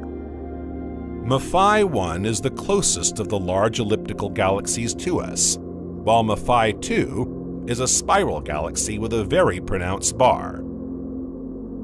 Like IC 342, the Maphei 1 and Maphei 2 pair has 9 known satellite galaxies, including Dwingaloo 1 and Dwingaloo 2, a barred spiral galaxy and its satellite, a small irregular galaxy. Both are located in the Cassiopeia constellation and were discovered late in 1994. Indeed, they are located at very low galactic latitude, in the avoidance zone, i.e. the area of the sky that is heavily obscured by the dust of the Milky Way. We're now in the Big Dipper. What you're looking at is the group formed by the galaxy pair M81, M82, and NGC 2403. M81 and M82 were discovered in 1774 by German astronomer Johann Elert Bode. Spiral galaxy M81 is the largest of the group, with a diameter of around 87,000 light-years. Although it can't be seen with the naked eye from Earth, it remains one of the brightest galaxies in the sky, which you can observe with binoculars. M82, also known as the Cigar Galaxy, is also a spiral galaxy. It is 5 times brighter than the Milky Way, and even 100 times brighter at its center. And with good reason. M82 is a veritable nursery of stars. A few million years ago, it is thought to have brushed against M81, triggering a huge wave of star formation in this galaxy. It's the closest star-forming galaxy to Earth, so it's much studied by astronomers. It was also in this galaxy that astronomers discovered the brightest pulsar known to date, the ultra-luminous X-ray source M82X2 in 2014. M82X2 is located 12 million light-years from Earth and emits an energy equivalent to 10 million times that of the Sun. M81 and M82 are in close gravitational interaction with NGC 3077, causing the formation of atomic hydrogen filaments between these galaxies. NGC 2403 is the second most important galaxy in the M81 group. It is an intermediate spiral galaxy discovered in 1788. Half the size of the Milky Way, it is home to numerous star-forming nebulae. You can clearly see its spiral arms, as well as small spots resembling star clusters. This was the first galaxy outside our local group in which a Cepheid was discovered. Cepheids are giant variable stars, or yellow supergiants, 4 to 15 times more massive than the Sun, and 100 to 30,000 times more luminous. 2 supernovas 16 times more luminous than average were also detected in this galaxy in late 2004. At that time, the galaxy's luminosity was more than 500 million times that of the Sun.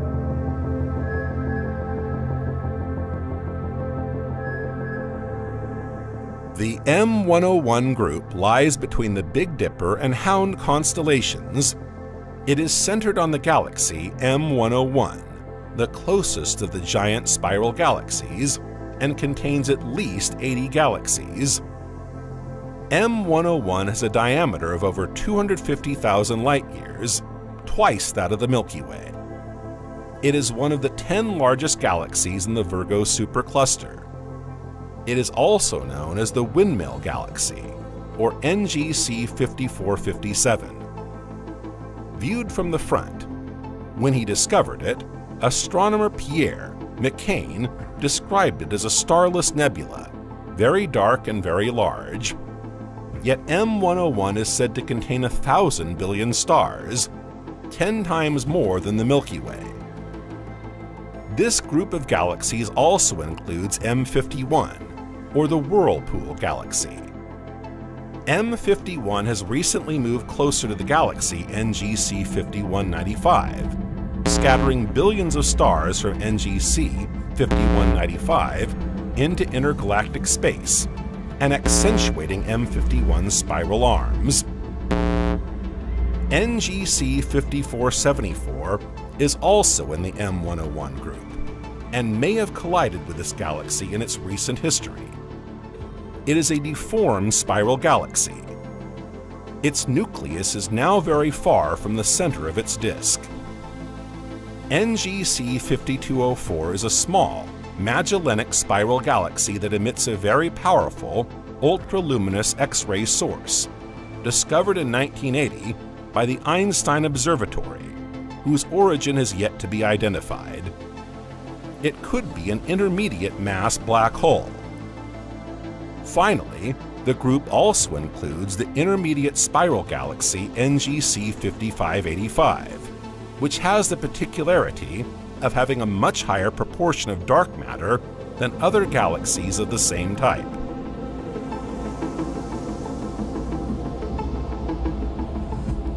We're now in the Centaur constellation. In front of you is the lenticular galaxy Centaurus A, or NGC 5128.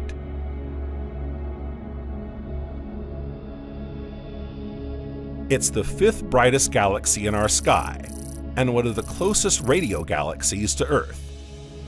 As a reminder, a radio galaxy is one in which most of the energy emitted comes from radio waves, rather than the usual components of a galaxy, such as stars, dust, or interstellar gas.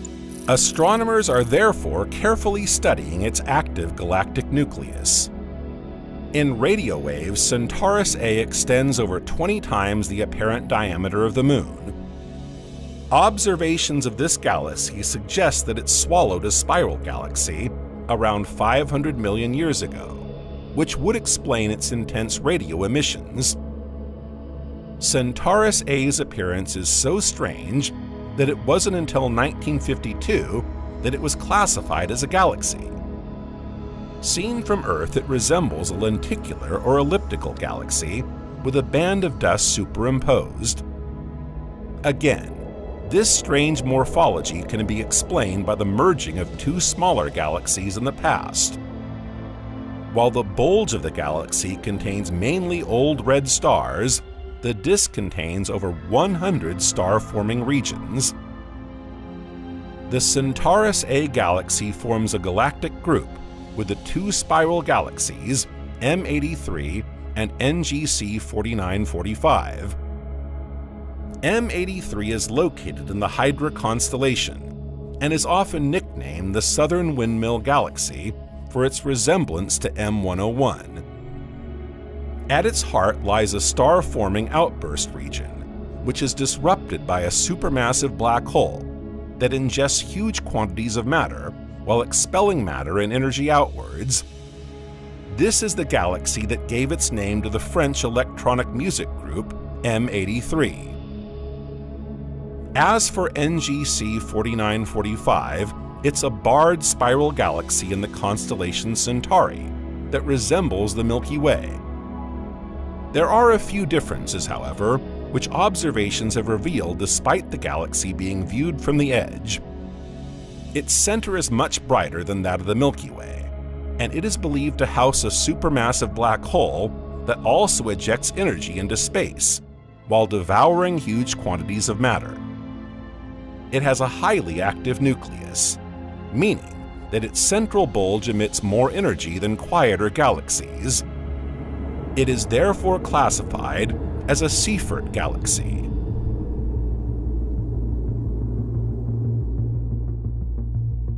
We now turn to a spiral galaxy in the Peacock constellation, NGC 6744.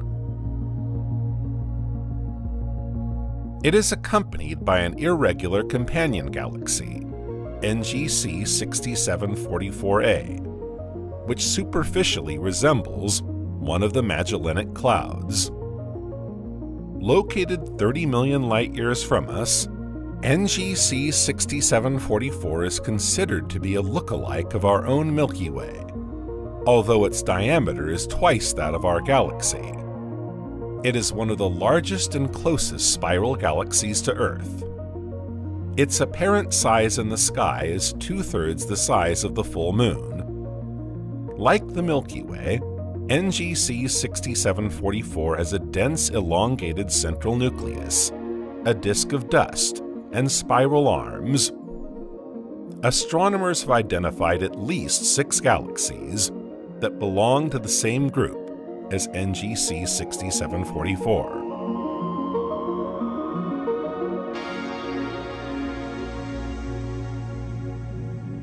Our discovery of the Virgo supercluster continues with the galaxy NGC 7582. This spiral galaxy lies around 70 million light-years from Earth, in the constellation of the Crane. This galaxy was photographed by the MUSE instrument on ESO's Very Large Telescope to study the effect of an active black hole on star formation in a galaxy. Indeed, the central black hole of NGC 7582 feeds an active core thanks to the enormous quantities of energy it releases. The study of NGC 7582 shows that a structure surrounds the central supermassive black hole, diverting the flow of energy from the active core in the form of powerful winds to protect the rest of the galaxy. NGC 7582 is considered a variable active galaxy. In 1998, a sudden and unusual change in its optical emission line spectrum was observed for several months. Among the hypotheses put forward to explain this variation, astronomers considered the capture of a star by the supermassive black hole. Today, however, it is thought to be molecular material orbiting the active center, periodically occulting it, which gives rise to these variations. NGC 7582 is also thought to be a star-forming galaxy, with one strong burst occurring 6 million years ago and another 1 billion years ago. NGC 7582 is part of the Crane Quartet with 3 other galaxies, NGC 7599, NGC 7590, and NGC 7552.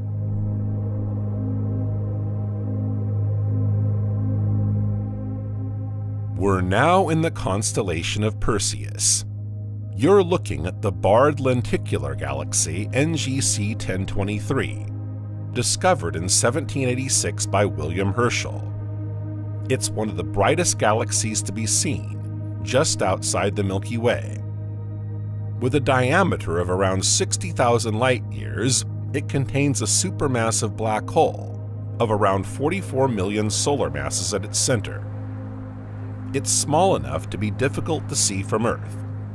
You'd need a small telescope, a clear pollution-free sky, and a time when the moon is faint or distant.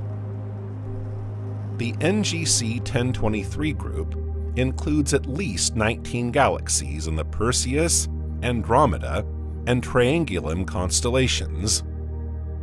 Most of these galaxies are either small spiral galaxies or dwarf galaxies.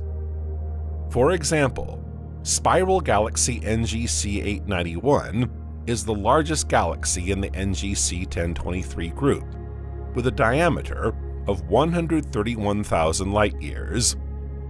Seen from the edge, this galaxy in the Andromeda constellation is best known to astronomers for being the site of one of the brightest supernovas ever observed, SN 1986J. This supernova, discovered on August 21, 1986, had an apparent magnitude of 14. The Virgo cluster is located at the center of the local supercluster. According to astronomers, it is the largest group of galaxies within a radius of 100 million light-years. The cluster is thought to contain between 1,300 and 2,000 galaxies, including 150 large galaxies and a large majority of dwarf galaxies. The diameter of the Virgo cluster is 15 million light-years. Even the local group is smaller than the Virgo cluster and is gravitationally attracted to it. The Virgo cluster is organized around 3 main subclusters formed by the galaxies M87, M86, and M49. M87 is the largest galaxy in the cluster, with a diameter of 120,000 light-years. This giant elliptical galaxy contains over 10 billion stars, a supermassive black hole of 6.5 billion solar masses, and more than 10,000 globular clusters. M87 is surrounded by numerous satellite galaxies, including M98, M99, and M100, and the pair of galaxies known as the I galaxy. As for the elliptical galaxy M86, it has the particularity of approaching the Milky Way at high speed.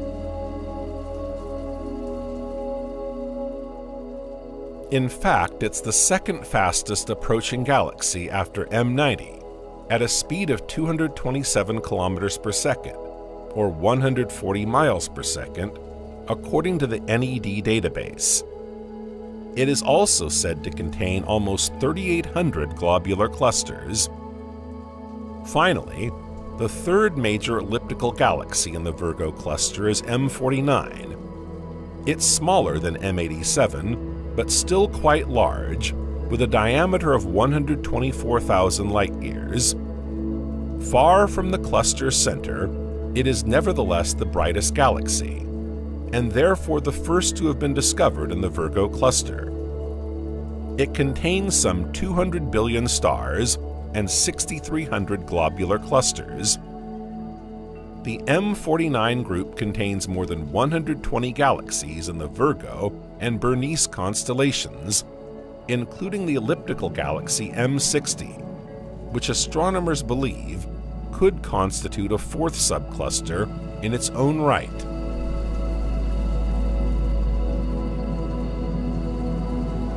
In the Big Dipper constellation on the flank of the Virgo cluster, we find a group of galaxies known as the Big Dipper cluster or Big Dipper group.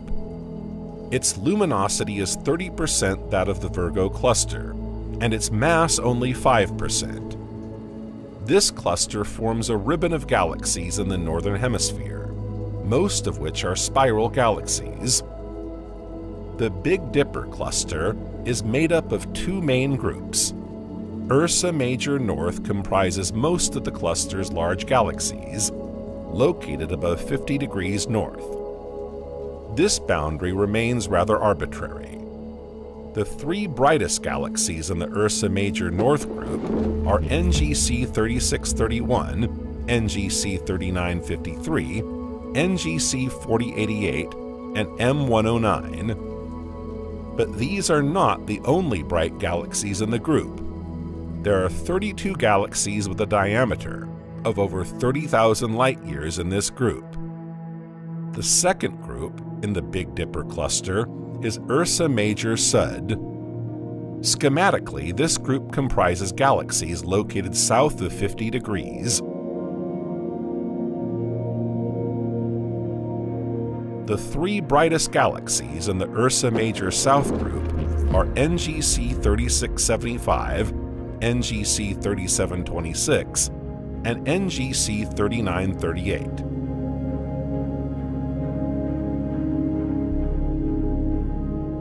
The Virgo 2 groups are long filaments of galaxies stretching southwards from the edge of the Virgo cluster. In fact, they are a kind of extension of this gigantic cluster of galaxies.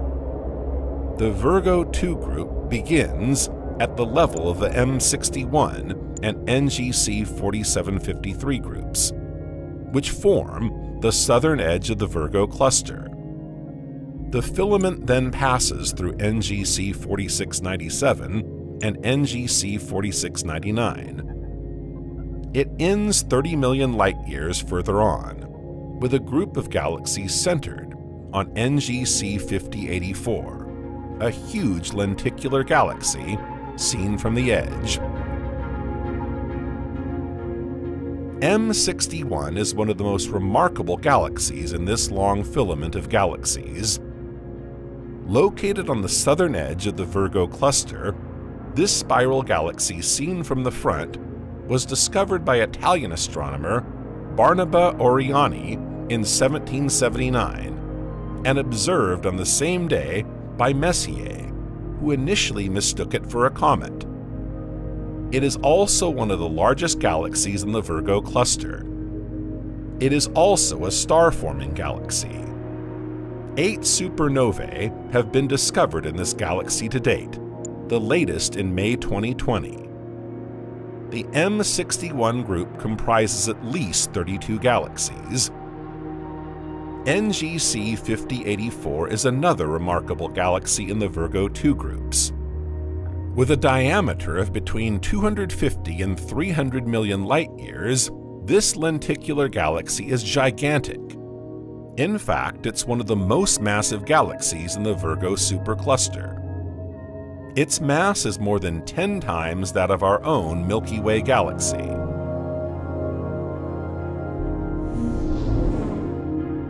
The Virgo 3 groups form a long chain of galaxy groups to the left of the Virgo cluster. It spans more than 40 million light-years. Why such a long distance? It seems that the gravitational pull of the Virgo cluster has contributed to the stretching of this chain of galaxy groups. Astronomers have estimated that the Virgo 3 cluster comprises 8 galaxy groups and 13 galaxies outside these groups. Among the galaxies in the Virgo 3 groups is the spiral galaxy NGC 5248, which is one of the brightest in its region, and the brightest in a small group of galaxies. It has a special feature that has been observed by the Hubble Space Telescope. Around its nucleus are not one, but 2 star-forming disks. NGC 5364 is a spiral galaxy with very long spiral arms. This feature allows it to be classified as a grand-style spiral galaxy, a title deserved by only a tenth of spiral galaxies. This galaxy is beautiful to look at, even if its spiral arms are slightly asymmetrical and distorted, certainly due to interactions with a nearby neighboring galaxy.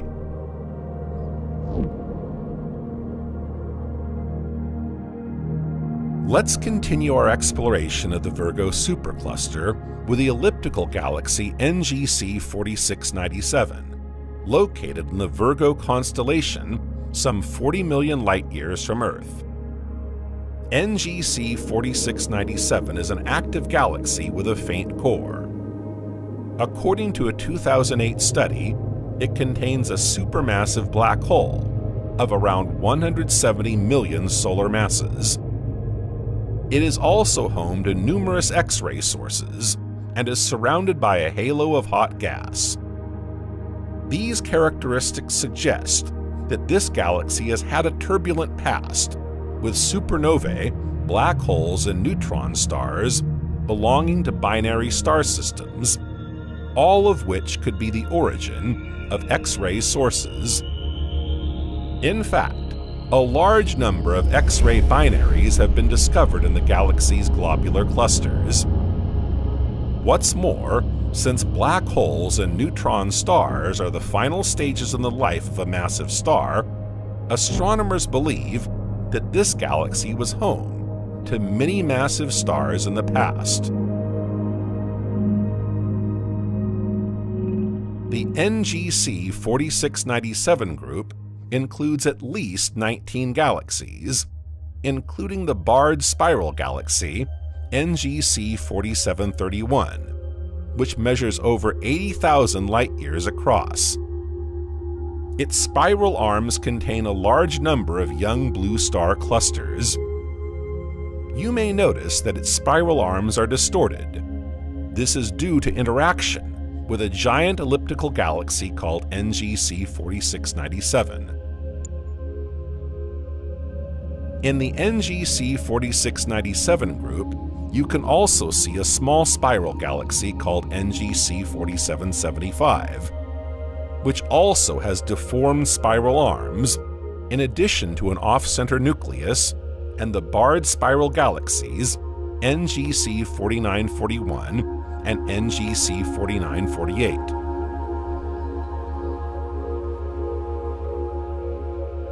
In the Hound Dog constellation, you can see a vast spiral galaxy whose nucleus is surrounded by a star-forming disk.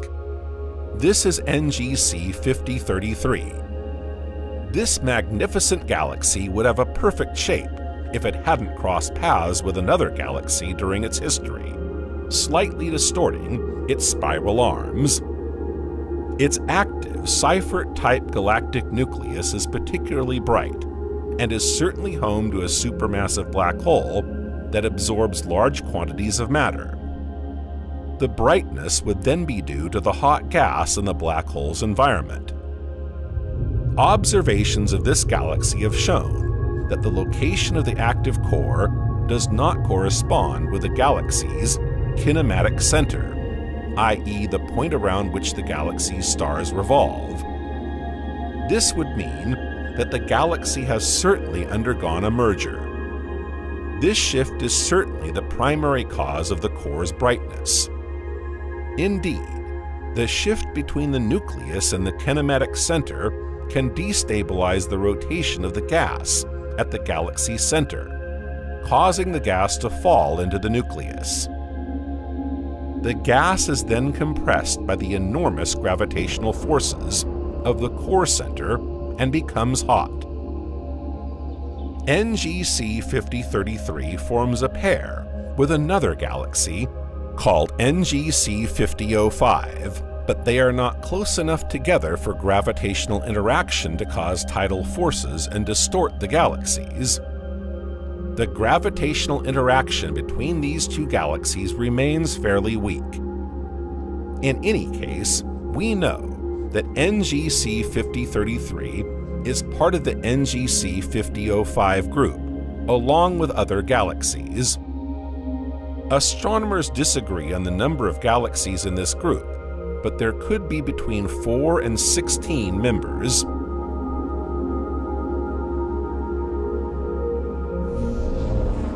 Let's continue our exciting journey into the heart of the Virgo supercluster with an exploration of the Hunting Dog Cloud. Also known as the Dogs 1 group, the Canes 1 group, or the M94 group.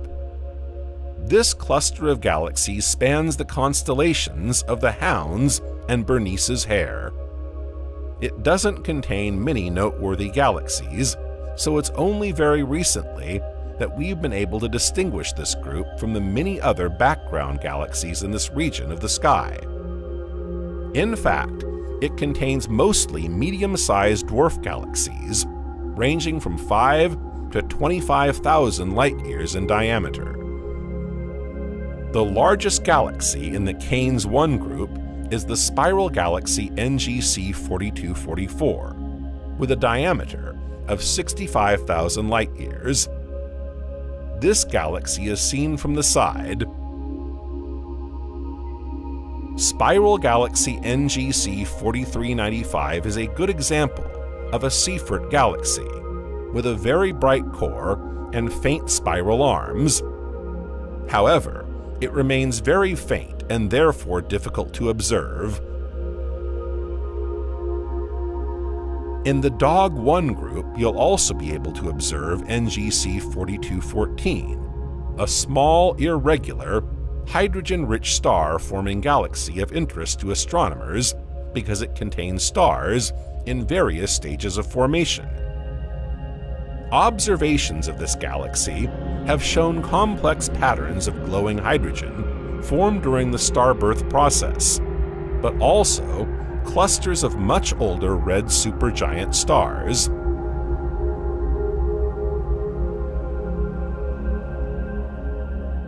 Before continuing our journey, let's take a look at the spiral galaxy M94, which gave its name to the Dog Group 1, also known as the M94 group. It lies at the far end of the cluster and has a diameter of 30,000 light-years. It's a star-forming galaxy that's magnificent to observe. Yes, not only is it seen from the front, but it also boasts a beautiful ring of bright blue stars and well-defined spiral arms. In any case, astronomers haven't yet tired of observing it, and are currently trying to unravel the mysteries of its starry outbursts. The Hunting Dogs Cloud should not be confused with the Dogs 2 or Canes 2 group, which lies behind it. Also in the Hounds constellation, this galaxy cluster contains a remarkable galaxy, M106. Discovered by Pierre Méchain in 1781, it wasn't added to Messier's catalog until 1947. And yet, this galaxy is particularly large and bright. It is 130,000 light-years across, larger than our own Milky Way. Its morphology is unusual. 2 spiral arms are clearly visible, detached from the rest of the galaxy, which is not very bright. The most precise images of this galaxy show that it may actually have 4 spiral arms. It is not known, however, whether these 2 additional arms are made up of stars or simply gas.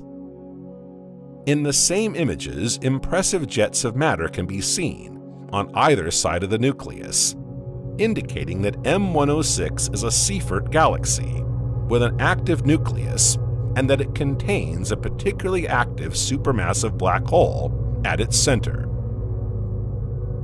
The galaxy NGC 4217, often presented as a companion galaxy to M106, appears smaller, but is in fact of equivalent dimensions. It's simply not as close to us as M106. However, it's not certain that it's really a companion to M106, or even that it belongs to the Canes 2 group, as some measurements estimate it to be 60 million light-years away from us, further from M106 than it is from the Milky Way.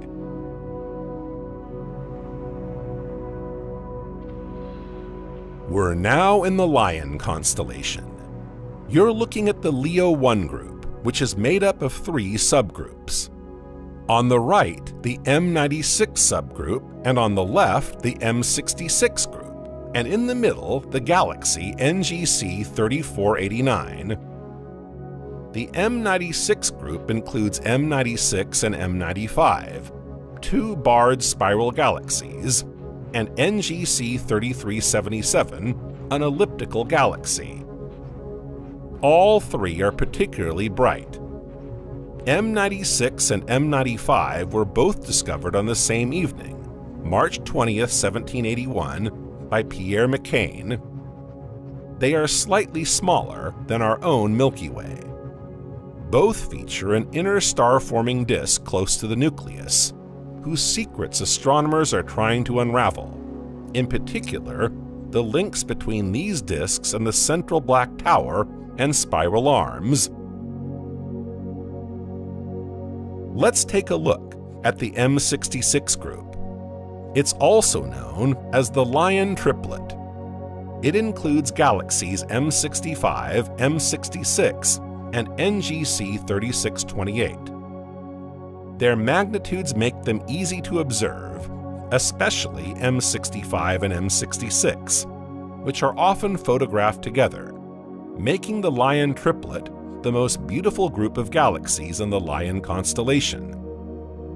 M65 is a spiral galaxy, and M66 a barred spiral. As for NGC 3628, it's a magnificent spiral galaxy seen from the edge, with clearly visible dust bands. We can also see a trail of stars that have been torn from it by the gravitational forces between the 3 galaxies. In the past, interactions between NGC 3628 and M66 strongly affected the morphology of M66, which now has a more elongated spiral arm and a more diffuse halo. NGC 3489 is located in the Leo 1 group, between the 2 subgroups of M96 and M66. This lenticular galaxy interests astronomers for its hybrid characteristics. It has a prominent galactic bulge and a visible central disk, like spiral galaxies, but no spiral arms. It also borrows characteristics from elliptical galaxies, with little ongoing star formation and stars over 1 billion years old. Like many of the galaxies in the Virgo supercluster, it is a Seyfert galaxy, with an extremely bright core and a central black hole that devours any matter approaching it. The radiation from its active galactic nucleus, however, is weaker than average. See that vast gathering of galaxies to the right of the Virgo cluster? Those are the Leo 2 groups. These groups of galaxies lie behind the Leo 1 group and are spread over 30 million light-years. The elliptical galaxy, NGC 3607, is the brightest in the Leo 2 group. Among the other brightest galaxies in this area of the sky, you'll also find NGC 3169, a highly distorted spiral galaxy. It can be seen in the Sextant constellation, just below the star Regulus in the Leo constellation. Gravitational interaction with its neighboring galaxy, NGC 3166, has taken its toll on its magnificent spiral shape, and it now looks as if it's completely disintegrating. Astronomers wouldn't be surprised if the two galaxies were to merge. In Leo groups 2, you can also observe a curiously shaped spiral galaxy, NGC 3187. It features very open spiral arms. As for spiral galaxy NGC 3227, it's glued to dwarf elliptical galaxy NGC 3226. Both are among the 338 galaxies listed in Halton Arp's Atlas of Peculiar Galaxies, under the name ARP 94. According to American astronomer Halton Arp, they are a good example of a spiral galaxy with an elliptical companion. However, there is nothing to suggest that they are in fact interacting gravitationally, especially as the distance between them remains relatively large, at around 9 million light-years.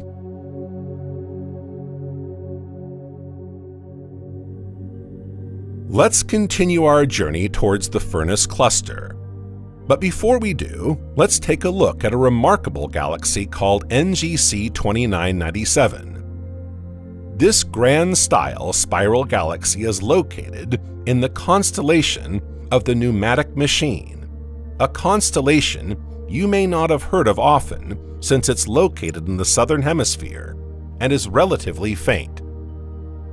NGC 2997 was discovered by William Herschel in 1793 and lies around 55 million light-years from us, but is moving away from us at around 1,100 kilometers per second or 680 miles per second.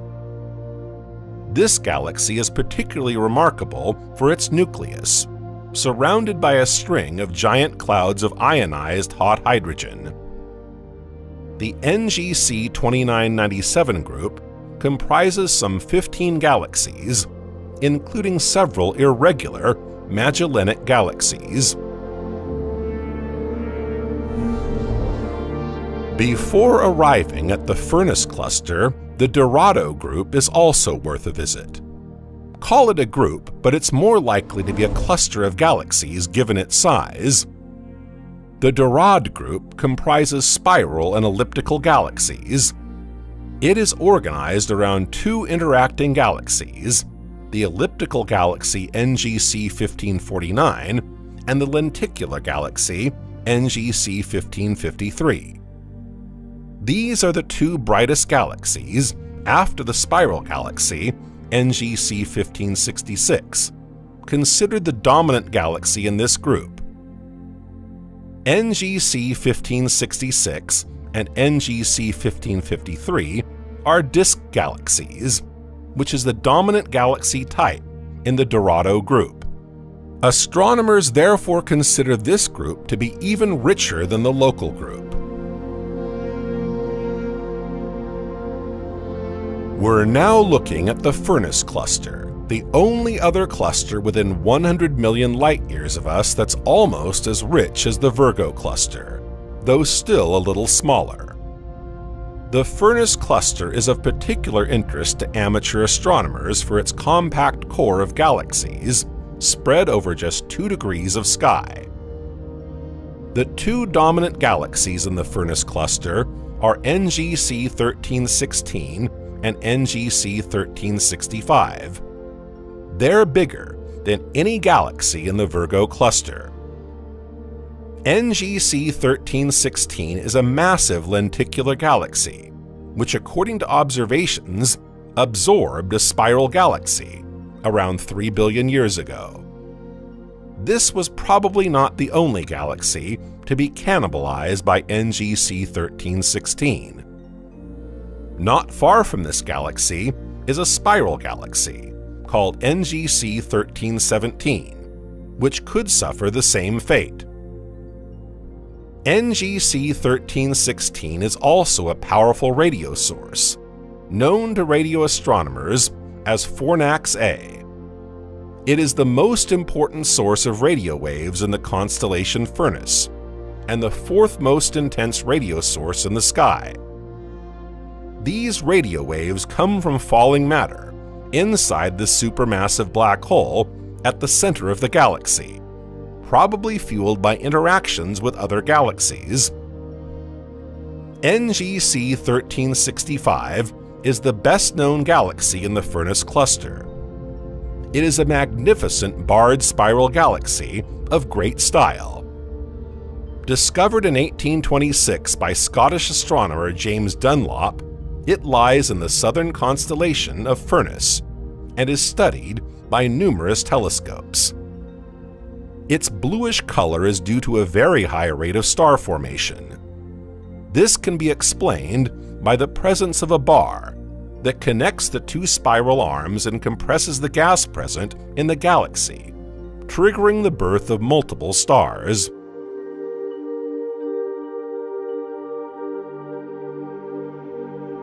The Eridan cluster is another remarkable galaxy cluster in the southern hemisphere. It is sometimes referred to as the Furnace 2 cluster. This is because it is very close to the Furnace cluster at a distance of around 20 million light-years. The Eridan cluster is further away than the Furnace cluster, at around 75 million light-years. These 2 clusters and their surrounding galaxies are sometimes referred to as the Furnace or Deep South superclusters. The Eridan cluster contains around 200 galaxies. Its galaxies are scattered over a larger area than in the Furnace cluster, so it is less impressive than its neighbor. 2 subgroups can be distinguished, one to the south around NGC 1395 and one to the north around NGC 1407. NGC 1407 is a vast elliptical galaxy, larger than the Milky Way, with a diameter of around 243,000 light-years. Its group contains at least 9 galaxies. NGC 1395 is also a vast elliptical galaxy, but slightly larger, with an estimated diameter of around 264,000 light-years. The NGC 1395 group contains at least 32 galaxies. We can't leave the Eridan cluster without a quick look at NGC 1232, one of the most beautiful galaxies in the cluster, with its well-defined spiral arms.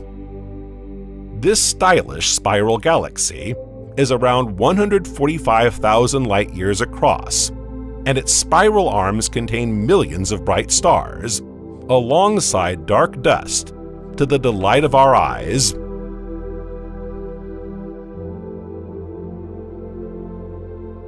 We've taken a tour of the Virgo supercluster. This trip will have given you a glimpse of all the types of galaxies that exist in the observable universe, with near-perfect spiral galaxies and spiral galaxies distorted by the movements of the universe, giant galaxies and dwarf galaxies, active galaxies, and galaxies where no stars are forming anymore. But you should know that the Virgo supercluster won't remain frozen like this for long. The universe may be moving slowly, but it's moving all the same. The Virgo supercluster itself is constantly changing. It is attracted by the Great Attractor, a gravitational anomaly located near the ruler cluster. But what exactly is the Great Attractor? The discovery of the Great Attractor dates back to 1977. American astronomer Vera Rubin and her colleagues at the Washington Institute discovered that the Milky Way was moving faster than the expansion of the universe. The astronomers hypothesized that there was a force with a gravitational effect on the Milky Way, without knowing exactly what it was. A team of 7 researchers from the Cambridge Institute of Astronomy and the Washington Institute of Astronomy was formed to investigate the question. For the record, this team was nicknamed the Seven Samurai. To unravel the mystery of this unidentified gravitational force, the researchers measured the proper velocity of a large number of galaxies in order to determine in which direction the Milky Way and the local group were moving.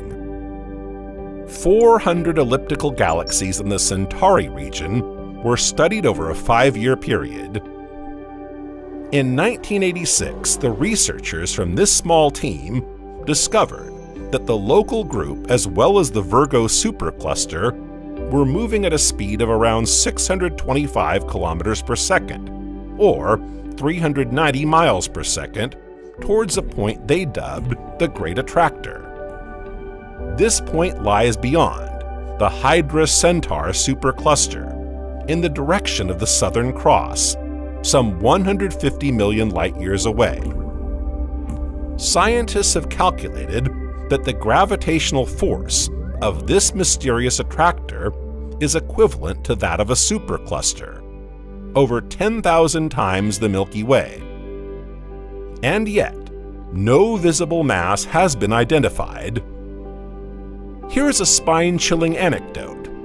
Foucault's pendulum in the Pantheon in Paris points in the same direction, but no one knows why.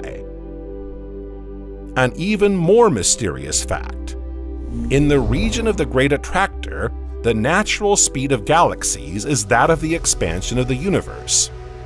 And once past this fictitious point, galaxies have a speed slower than that of the universe's expansion, and some even show a blue shift. But the presence of the Great Attractor alone cannot explain these speed variations.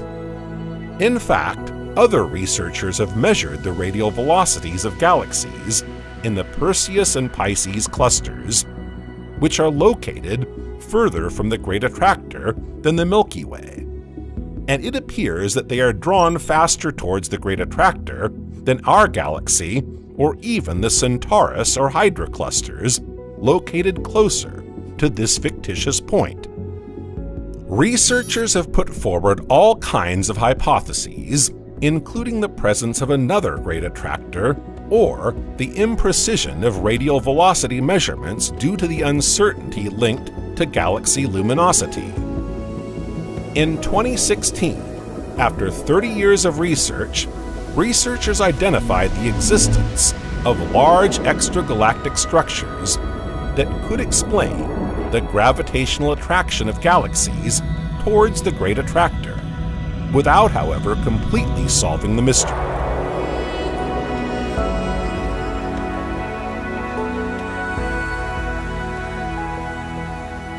We've come to the end of our journey through the Virgo supercluster, but we're not done exploring the universe yet. The Virgo supercluster is part of a larger whole called Laniakea, and Laniakea itself is just one of the 6 million superclusters that exist in the observable universe. So there's still a long way to go before we understand all the mysteries of our universe and its organization. In the meantime, we can marvel at the beauty of galaxies and stars, and the way they are arranged in the sky, whether by chance or not.